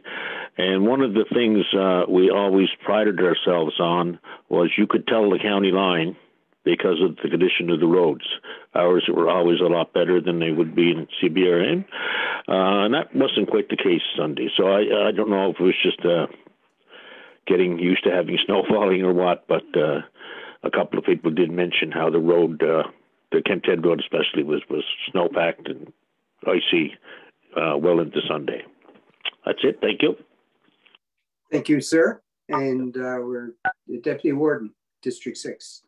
Yes, thank you, Warden. No real issues. The last, I guess, washout of the shoulders in the Ingonish area was replaced or repaired here last week. So I've been in touch with Steve, and everything seems to be looking after. And like Councillor McNeil said, the drivers seem to be doing a really good job at the snow clearing and stuff. Of course, we'd all like to see bare roads all the time, but I think they've been doing themselves this year, and we haven't heard any complaints. So I'd like to say thank you to them for that also. And that's it for District 6. Thank you, sir. District number 7. Councillor. I just had one report, which I contacted Steve about, is when they did the shoulders of the road on Ocean View Drive, one of the culverts were plugged, which was causing flooding and for it to freeze on the road. And also I got a report that there was a rumor that the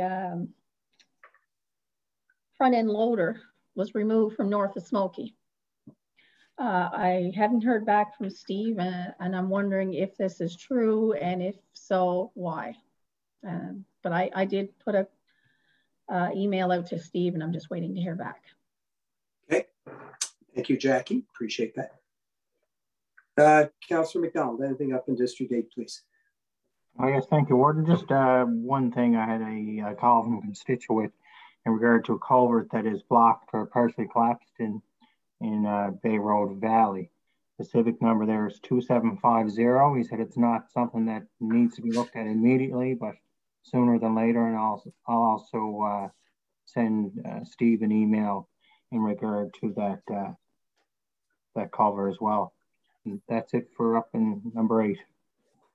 Thank you, sir. We're going to start with district concerns, and we're going to stay in District 8. So we'll start with you, Councillor McDonald, if you would. Warden, just before we go there, there yeah. was a question from Facebook. Okay. So Jennifer McDonald asked if there was any possibility of an examination of the bridge on the 105 before the Red Burn, which is where the truck went off there on Friday. There's been 3 major accidents with vehicles sliding off the road there. It probably seems worth looking into in that area too. Yeah, certainly relay to Jennifer that we will definitely look into that first thing tomorrow, and it's a good question, and we appreciate the inquiry. We'll definitely send something to Public Works first thing tomorrow morning. Any other Public Works issues before we move? Good, thanks. We'll go back to Councillor McDonald, District Concerns. Yes, sir. Thank you, Warden. Just a couple this evening. I had a phone call from actually 2 seniors in the area with regard to the 2 current power outages we had, the one just prior to Christmas and the one we had Saturday. And their concern was that they had lost total use of landline. And they said that problem never arose before until the fiber optic came through the area. But I checked in again with them on Sunday, and they said the same thing. They had no landline whatsoever use, and they tried to go on to I guess it's Bell, and 45-50 minutes waiting on the phone. So they're asking me if there's any way maybe that we could have somebody that could come out, or do we have access to a number or something that we could call on their behalf? Because it's very important. That's the only source of the communication they have during, and it seems to it is only when the power outages have occurred in this area. And I don't know, I remember it was last year, was there something to do with battery packs or something that they weren't remember former Councillor McGuinness had spoke something about that. Yeah. Yeah, I know he referenced it in a couple of conversations that he had with Alliant, and I think what we'll do is ask CAO to get in contact with the Alliant representative for the area and find out why that issue is happening, particularly during power outages. And I also think I'll touch base with the senior safety officer and reiterate this to her as well, and maybe she can help us out on that. And that civic is 5473 in Sugarloaf, where the main trouble had been located during the power outages. Secondly, I just would like to say that we have the bus finally operating in the north, and we're going to have a great big party north of Smoky because the bus is finally running. I just would like to again thank Sheldon Wilkie, the driver, and for people to use the bus, it's up and running and we're good to go. Social media post has been made, and we're glad to have that back. And lastly, I would like to take $1,000 from my district budget for the Masonic Hall in Cape North for hall upgrades. I'd like to make that a motion, please. Do we have a seconder for Councillor McDonald's $1,000 request? Seconded by Councillor Organ. All in favor? Contrary minded? Motion's carried. Money has been approved. Great, sir. That's it. Thank you. Thank you. Councillor Organ, anything from District 7 this evening, please? Things have been pretty quiet since the water road issue. I just had one call about the water pooling at the bottom of Ocean View Drive. When we had the water fixed there a while ago, that they thought they had it fixed and it was great for a while, but now it's pooling again. So I don't know if it's a leak or if it's just an occurring pothole, but it's dangerous at the bottom of Ocean View. And that's all I have for tonight. Thank you, and we'll ask Public Works to take a look at that. I guess, Leanne, would that be? Yeah, it would probably show up in our SCADA system if it was a leak, I'm assuming, but we will send one of our water operators down there to have a look. Yep, I'm sure they're monitoring it. Yeah. Thank you. Thank you, Jackie. Deputy Warden Doffey, anything tonight? Yes, thank you, Warden. Two items. First of all, I'd like to make a motion that we send a letter to Minister Maslin of Public Works for the province of Nova Scotia. Just want to say thank you for her response in regards to replacing the ferries in Iona and in Englishtown. But I was wondering if she could advise why Englishtown is not being considered for a bridge. Previously, the municipality was presented with a business plan that showed that the bridge was cheaper than the ferry over a 75-year period. Where residents' tax dollars are being used, they should be used in the most economical way and financial way that's possible. So I'm wondering if she could explain why we've been presented with a plan that says it's cheaper over 75 years and why they're not proceeding to put a bridge in that location. So if she could do that. I also want to note in that the ferry service is not reliable, especially in the winter months, and can delay travelers for over an hour in the summer because of the lineups that are there. With the present ongoing investment of $130 million at Destination Smoky, the service without a bridge there, it hinders their business. I've been involved in the ski lodge there for 12, 14 years, and I can tell you when the ferry's out, we do not see people from CBRM. Even though we do have a way around it, most people do not travel if the ferry is not in operation. So it's really going to hinder the investment that's being made at Smoky and for the whole winter tourism in Northern Victoria County. I guess the other thing is a bridge would show the province is really supporting the major investment that's happening in Ingonish. I mean, they're doing this all on their own. It's time for the province to step up, and I think this would be a great way for the province to show their support for the North of Smoky area, and in particular the Destination Smoky. So I'd like to make a motion that letter be sent to Minister Maslin. Well said, sir. Do we have a second for that motion, please? I saw Councillor Organ's hand up first, so I will take her. Sorry, Councillor McNeil. All in favor? Contrary minded? Motion is carried, and the correspondence will be forwarded to the Minister. Thanks very much. And the second one, again, is a motion for a letter to be sent to the Federal Minister of Environment, Minister Stephen Guilbeault, I guess it is. reach snowmobile access to communities located around Cape Breton Highlands National Park. Presently, Cape Breton Highlands National Park is completing their management plan, and snowmobile access has been one of the main requests by residents in northern Cape Breton and throughout the whole county, I should say, and also in Inverness County also. Communities around the park are being denied the economic boom that is being seen by other communities in Cape Breton due to the large snowmobile product available in the Cape Breton area, especially in the Highlands. These communities have been very vocal in requesting access. Also, disabled members of the public don't get to experience the beauty of the Highlands. And by going by snowmobile, there's but there's disabled people that do have the ability to go by snowmobile and gives them access into the Highlands. Without the snowmobiles, they probably would never get in unless by helicopter. I guess winter access by snowmobile would enable access to some of these individuals, but with the abundance of snow in the Highlands, there will be no impact on the ground or the environment. Local clubs would welcome the chance to work with Parks Canada in a safe and environmentally friendly manner to provide access to surrounding communities.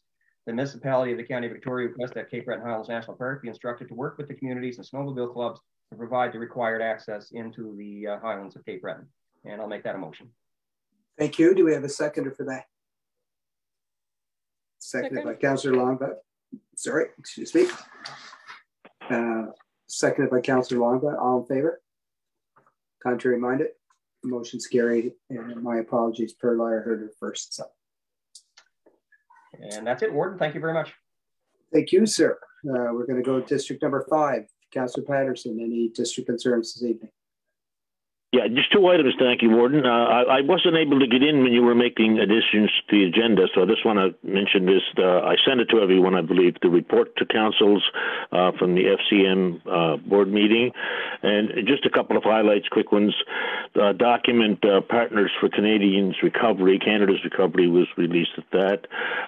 Closing the rural broadband gap and setting Canada on a path to net zero emissions. I mean, they affect us all.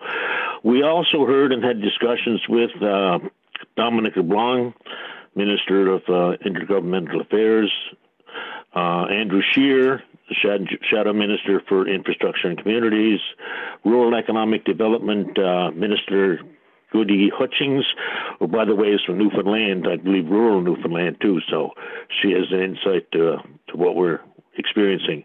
And finally, NDP leader Jagmeet Singh. And in the document I sent, it gives some of the highlights of those discussions.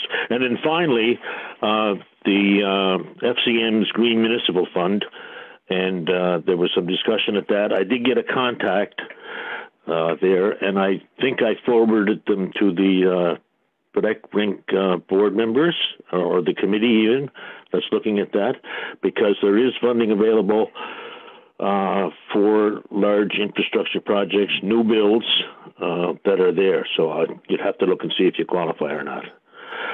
Secondly, and I sent this earlier too, I have a request and a petition for a road name change.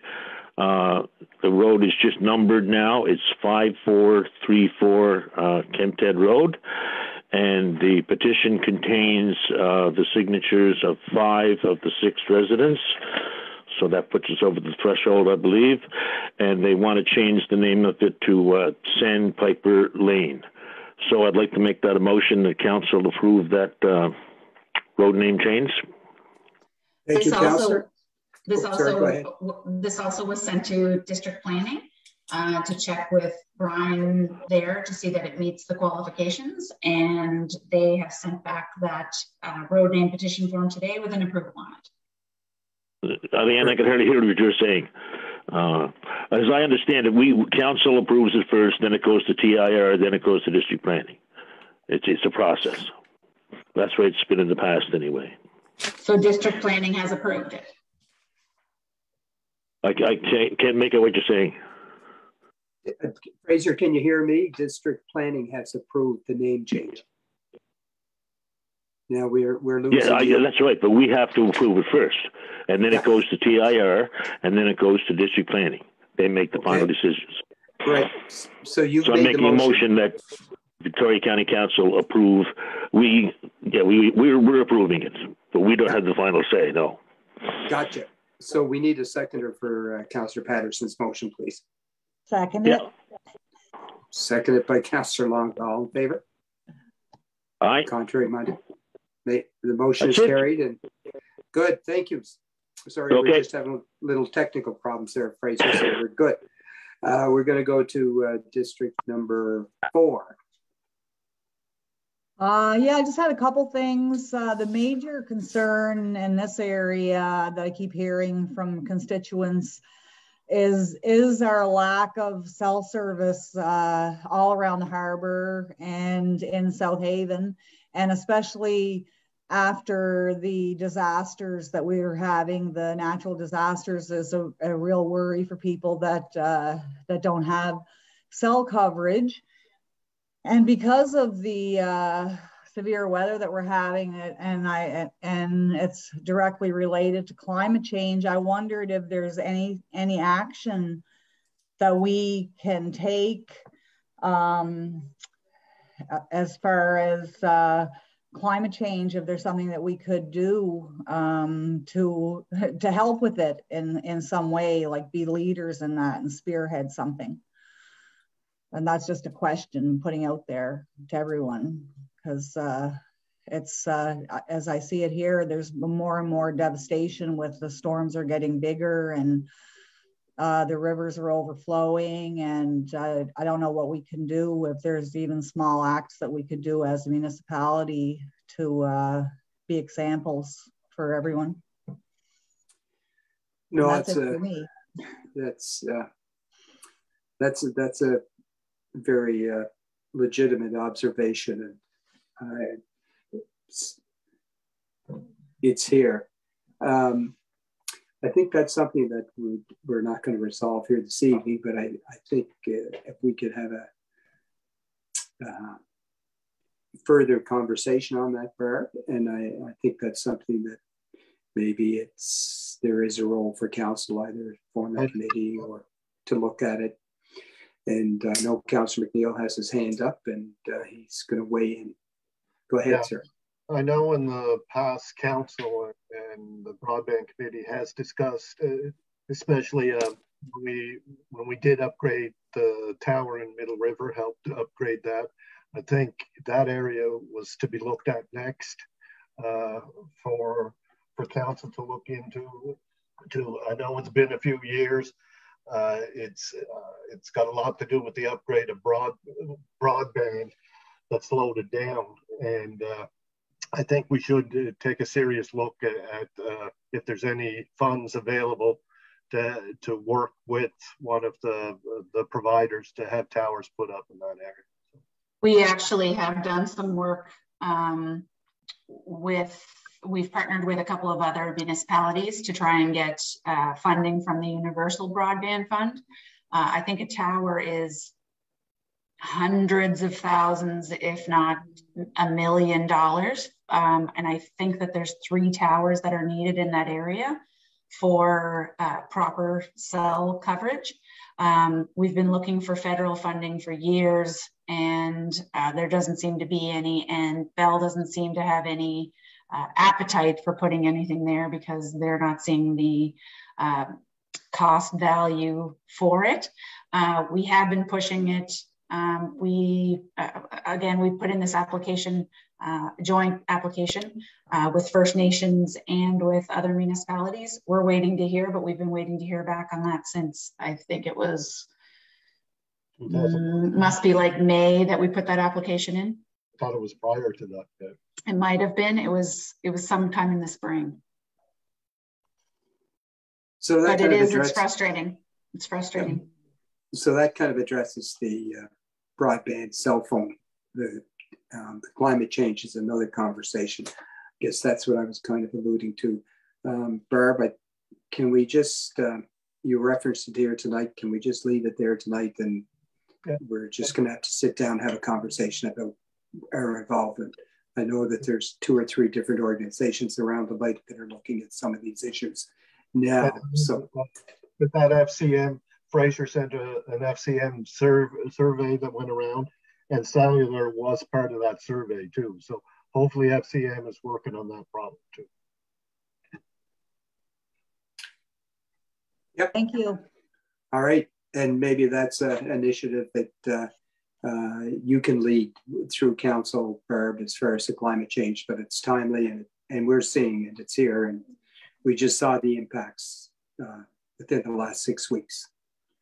Mm-hmm. So any other issues in district concerns in District 4? Or was that? No, that was it. But on a lighter note, I was talking to a constituent today and they told me that they voted Liberal their whole life until Keith Bain ran. And then they changed. So I just wanted to thank Keith Bain for taking time out of his very busy schedule to join us tonight. Very good. Mm-hmm. That's it for me. Councillor Lava, that's a shameless suck up to MLA Bain, I got to say.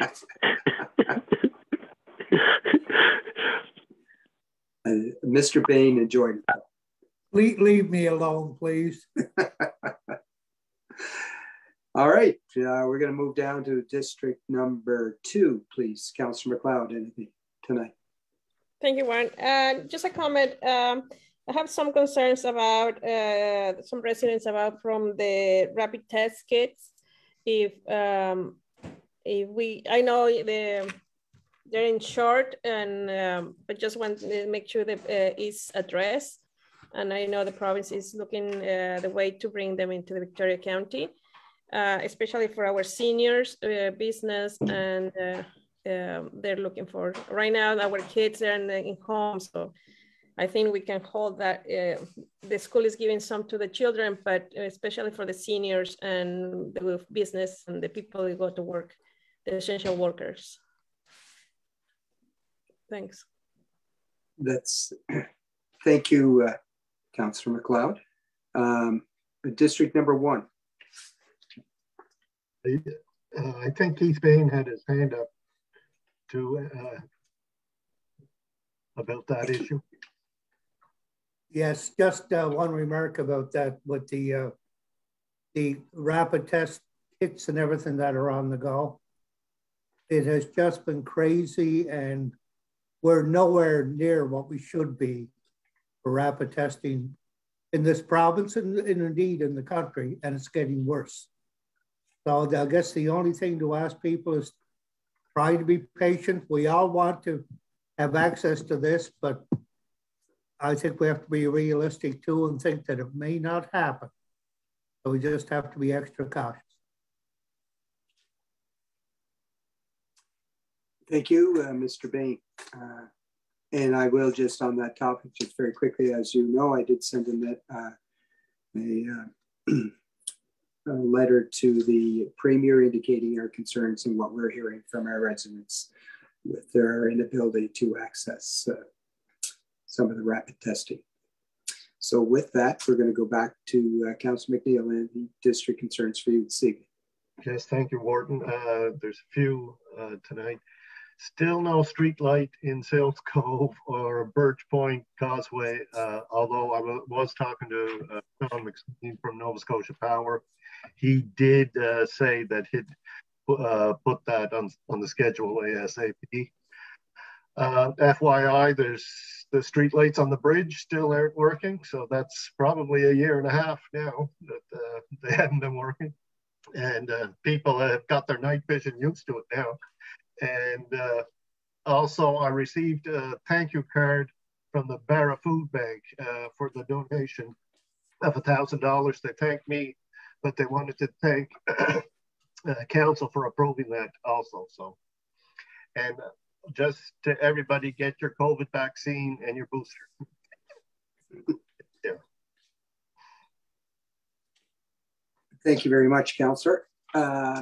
Deputy Warden, I have 3 things, just 2 that require a motion, but I'll deal with the items that don't require a motion.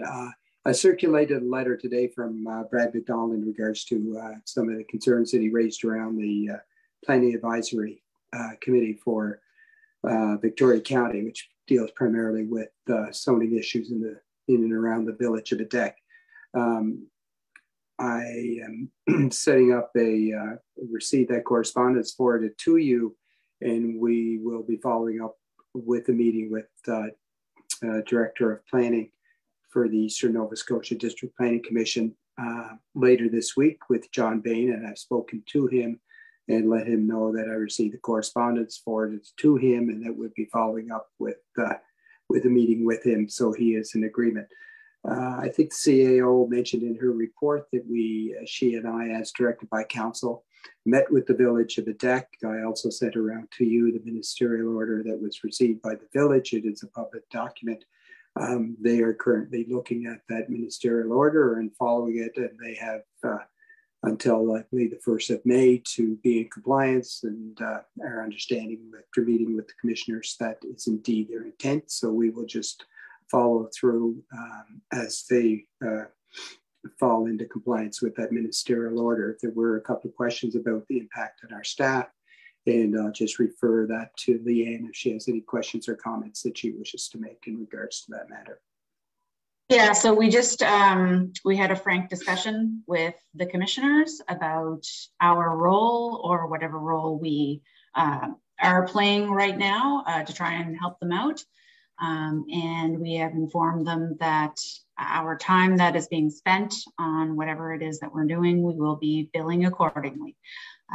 So we will be sending a bill on to the village.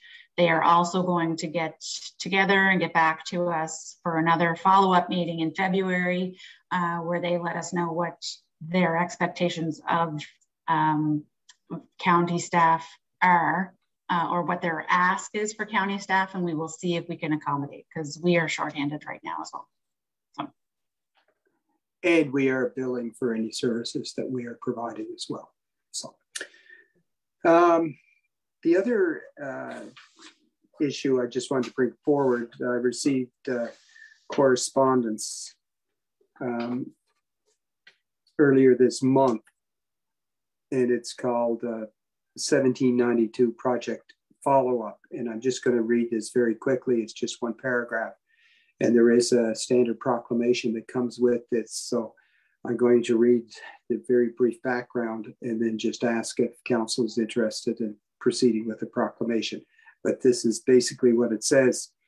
January 15th, 2022 marks the 230th anniversary of a remarkable exodus that can claim not only to be the first, but the largest single exodus of African descendants returning to the continent of Africa. We are following up with a request from December for your council to recognize this historic occasion, to amplify this history in any way you can. So that is a request that we had. Would we proclaim, I guess, to recognize January 15th is the 230th anniversary of the Exodus of Nova Scotia to Sierra Leone as an essential part of the history of all Nova Scotian Canadians. We ask that municipal governments initiate an annual commemoration of the Black Loyalist Exodus on 15 ships to Sierra Leone on the anniversary of January 15th. We ask that council recognizes that this is the responsibility of repairing the historic injustice of omission,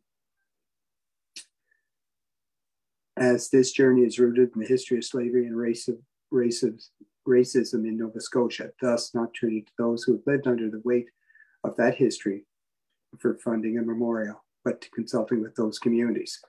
So there is a proclamation that is 4 paragraphs long that I will forward out to council this evening. And it's fairly straightforward wording. And I just want to know if council is in agreement with making the proclamation. Is that a motion, Gordon? Yes, we need a motion for that, Deputy. Okay. You've made that motion.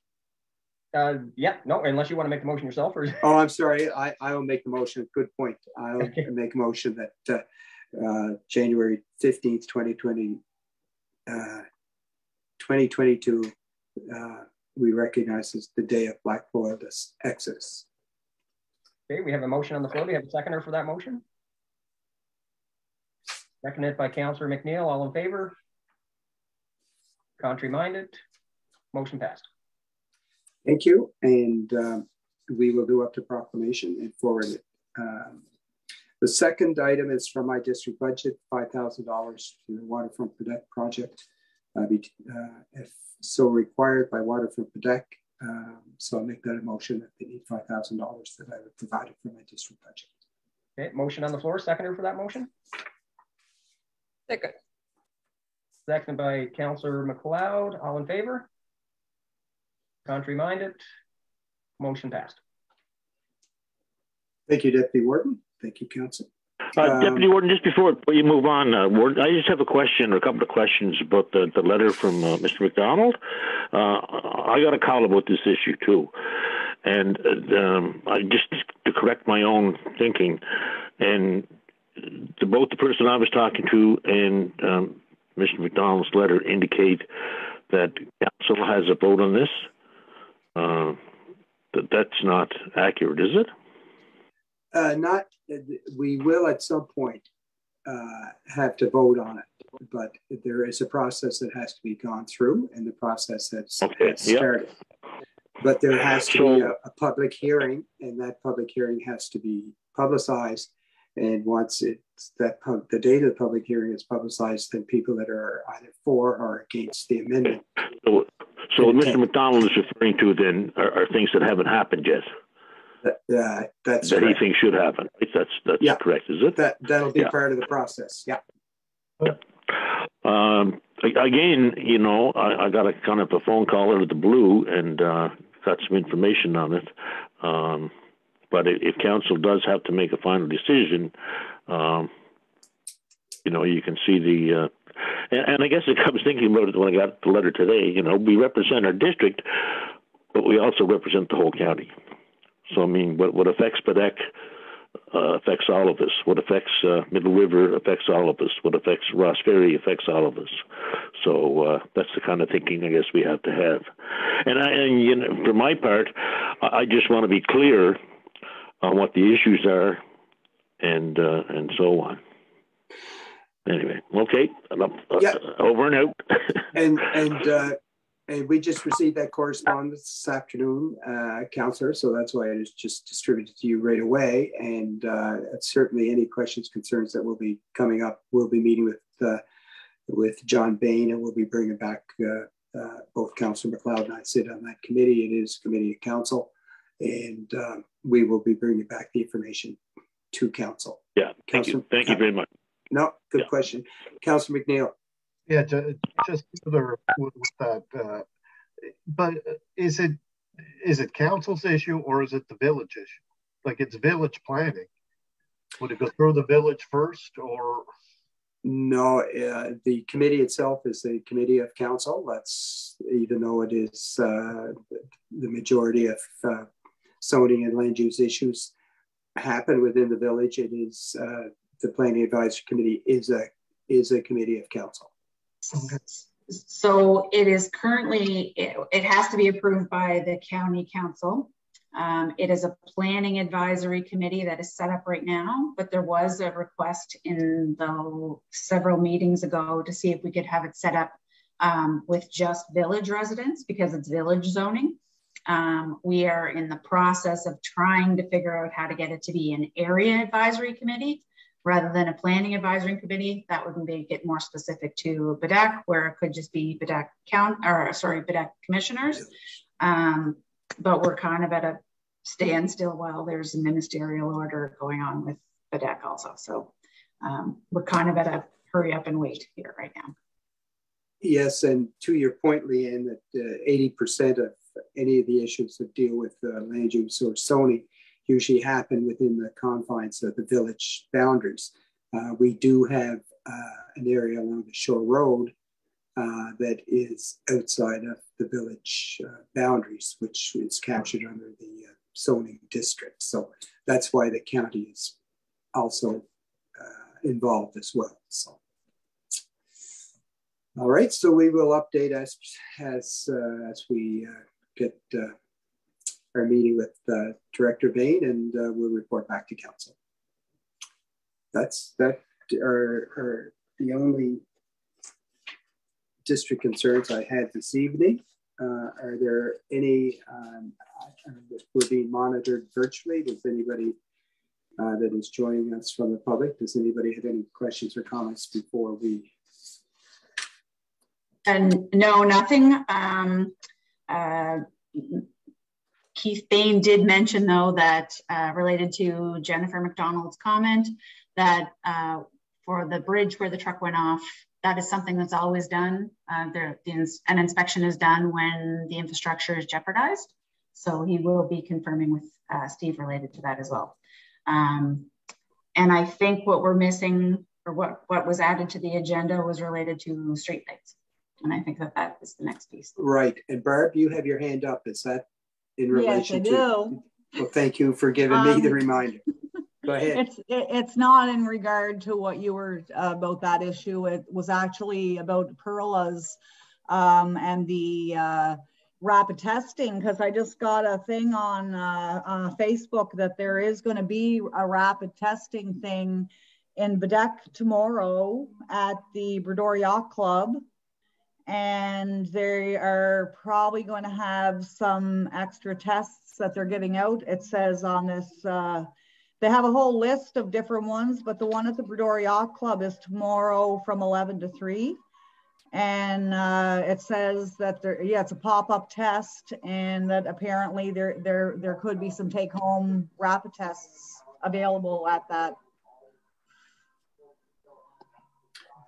Good. That's it. Good info. Good info. And the item that I overlooked, my apologies, was the streetlight policy. And Councillor Longva, you brought that up. What exactly is it that we can help you with on that one? Well, I already used my 2 streetlights that I had like in the first year that I was here, and every year we're supposed to have 2, but then there's supposed to be a review of the policy. And so I've had several requests, but whenever I requested, it's brought up that there's going to be a review of the policy. So I just thought, when are we going to have the review of the policy, so I know what to tell people when they ask me? Yep, good question, good point. I'll refer that to Leanne to see what the status of that policy is. Sure. I don't know how to take my hand down, so. We will be setting up we're going to try and start with the policies that we have. We're in a policy bylaw sort of revision stage. We're going to start with some of the policies that we already have and see if there's amendments that should be made. I feel like there's not enough information that's in the streetlights right now. A streetlight policy, like, does it point at the road? Is it for safety purposes rather than in someone's driveway? I know at our last meeting, there was a moratorium that was put on streetlights until we overview the policy. So in the next couple of weeks, we'll be setting up a policy review with council, a streetlight policy review. Yeah, I feel like that there's got to be so many streetlights that the county's paying for now, after like many years of like people giving each councillor having 10 or 12, and now it's down to 2. So I'm just thinking, like, is there no way that we can find out about every one of those lights, and maybe many of the lights are not even being used anymore, you know, so that we could maybe take away and put somewhere else? Sorry? We do have a list of all of them, and something tells me there's, I can't remember if it's 400 or 4,000. Probably 4,000. And you know, at some point we have to decide, do we really need more, or what's the purpose of them? Because if they went in someone's, you know, I can't tell how the policy went, but if we don't have enough stipulations around what the purpose of the streetlights are for, then each of you are, and all residents are paying for all these streetlights that could be in somebody's driveway. So it is something that is important and we need to look at. So we will be setting something up in the near future. Thank you. We were talking about it yesterday, today actually, the streetlight policy. So we'll be setting that up. All right, and we just for a little brief history, there were times that we had a moratorium on streetlights, and generally 2 was maximum in my time, and other years there were none. So it's a good time to have that conversation, and we look forward to having that policy brought back to council. In fact, that's why we initiated the policy a number of years ago, was try to get a handle on some of these street lights. Any committee reports? Nothing from myself. Okay. And the correspondence we dealt with? Everything has been sent out, yes. And everything that I've received back has been sent to council, and everything that we have sent out has been sent to you as well. All right, well, that concludes our council session for this evening. We just need a motion to adjourn, and thank you very much for your time and attention this evening. We have a motion to adjourn. Almost. Thank you, Councillor McNeil. We are adjourned.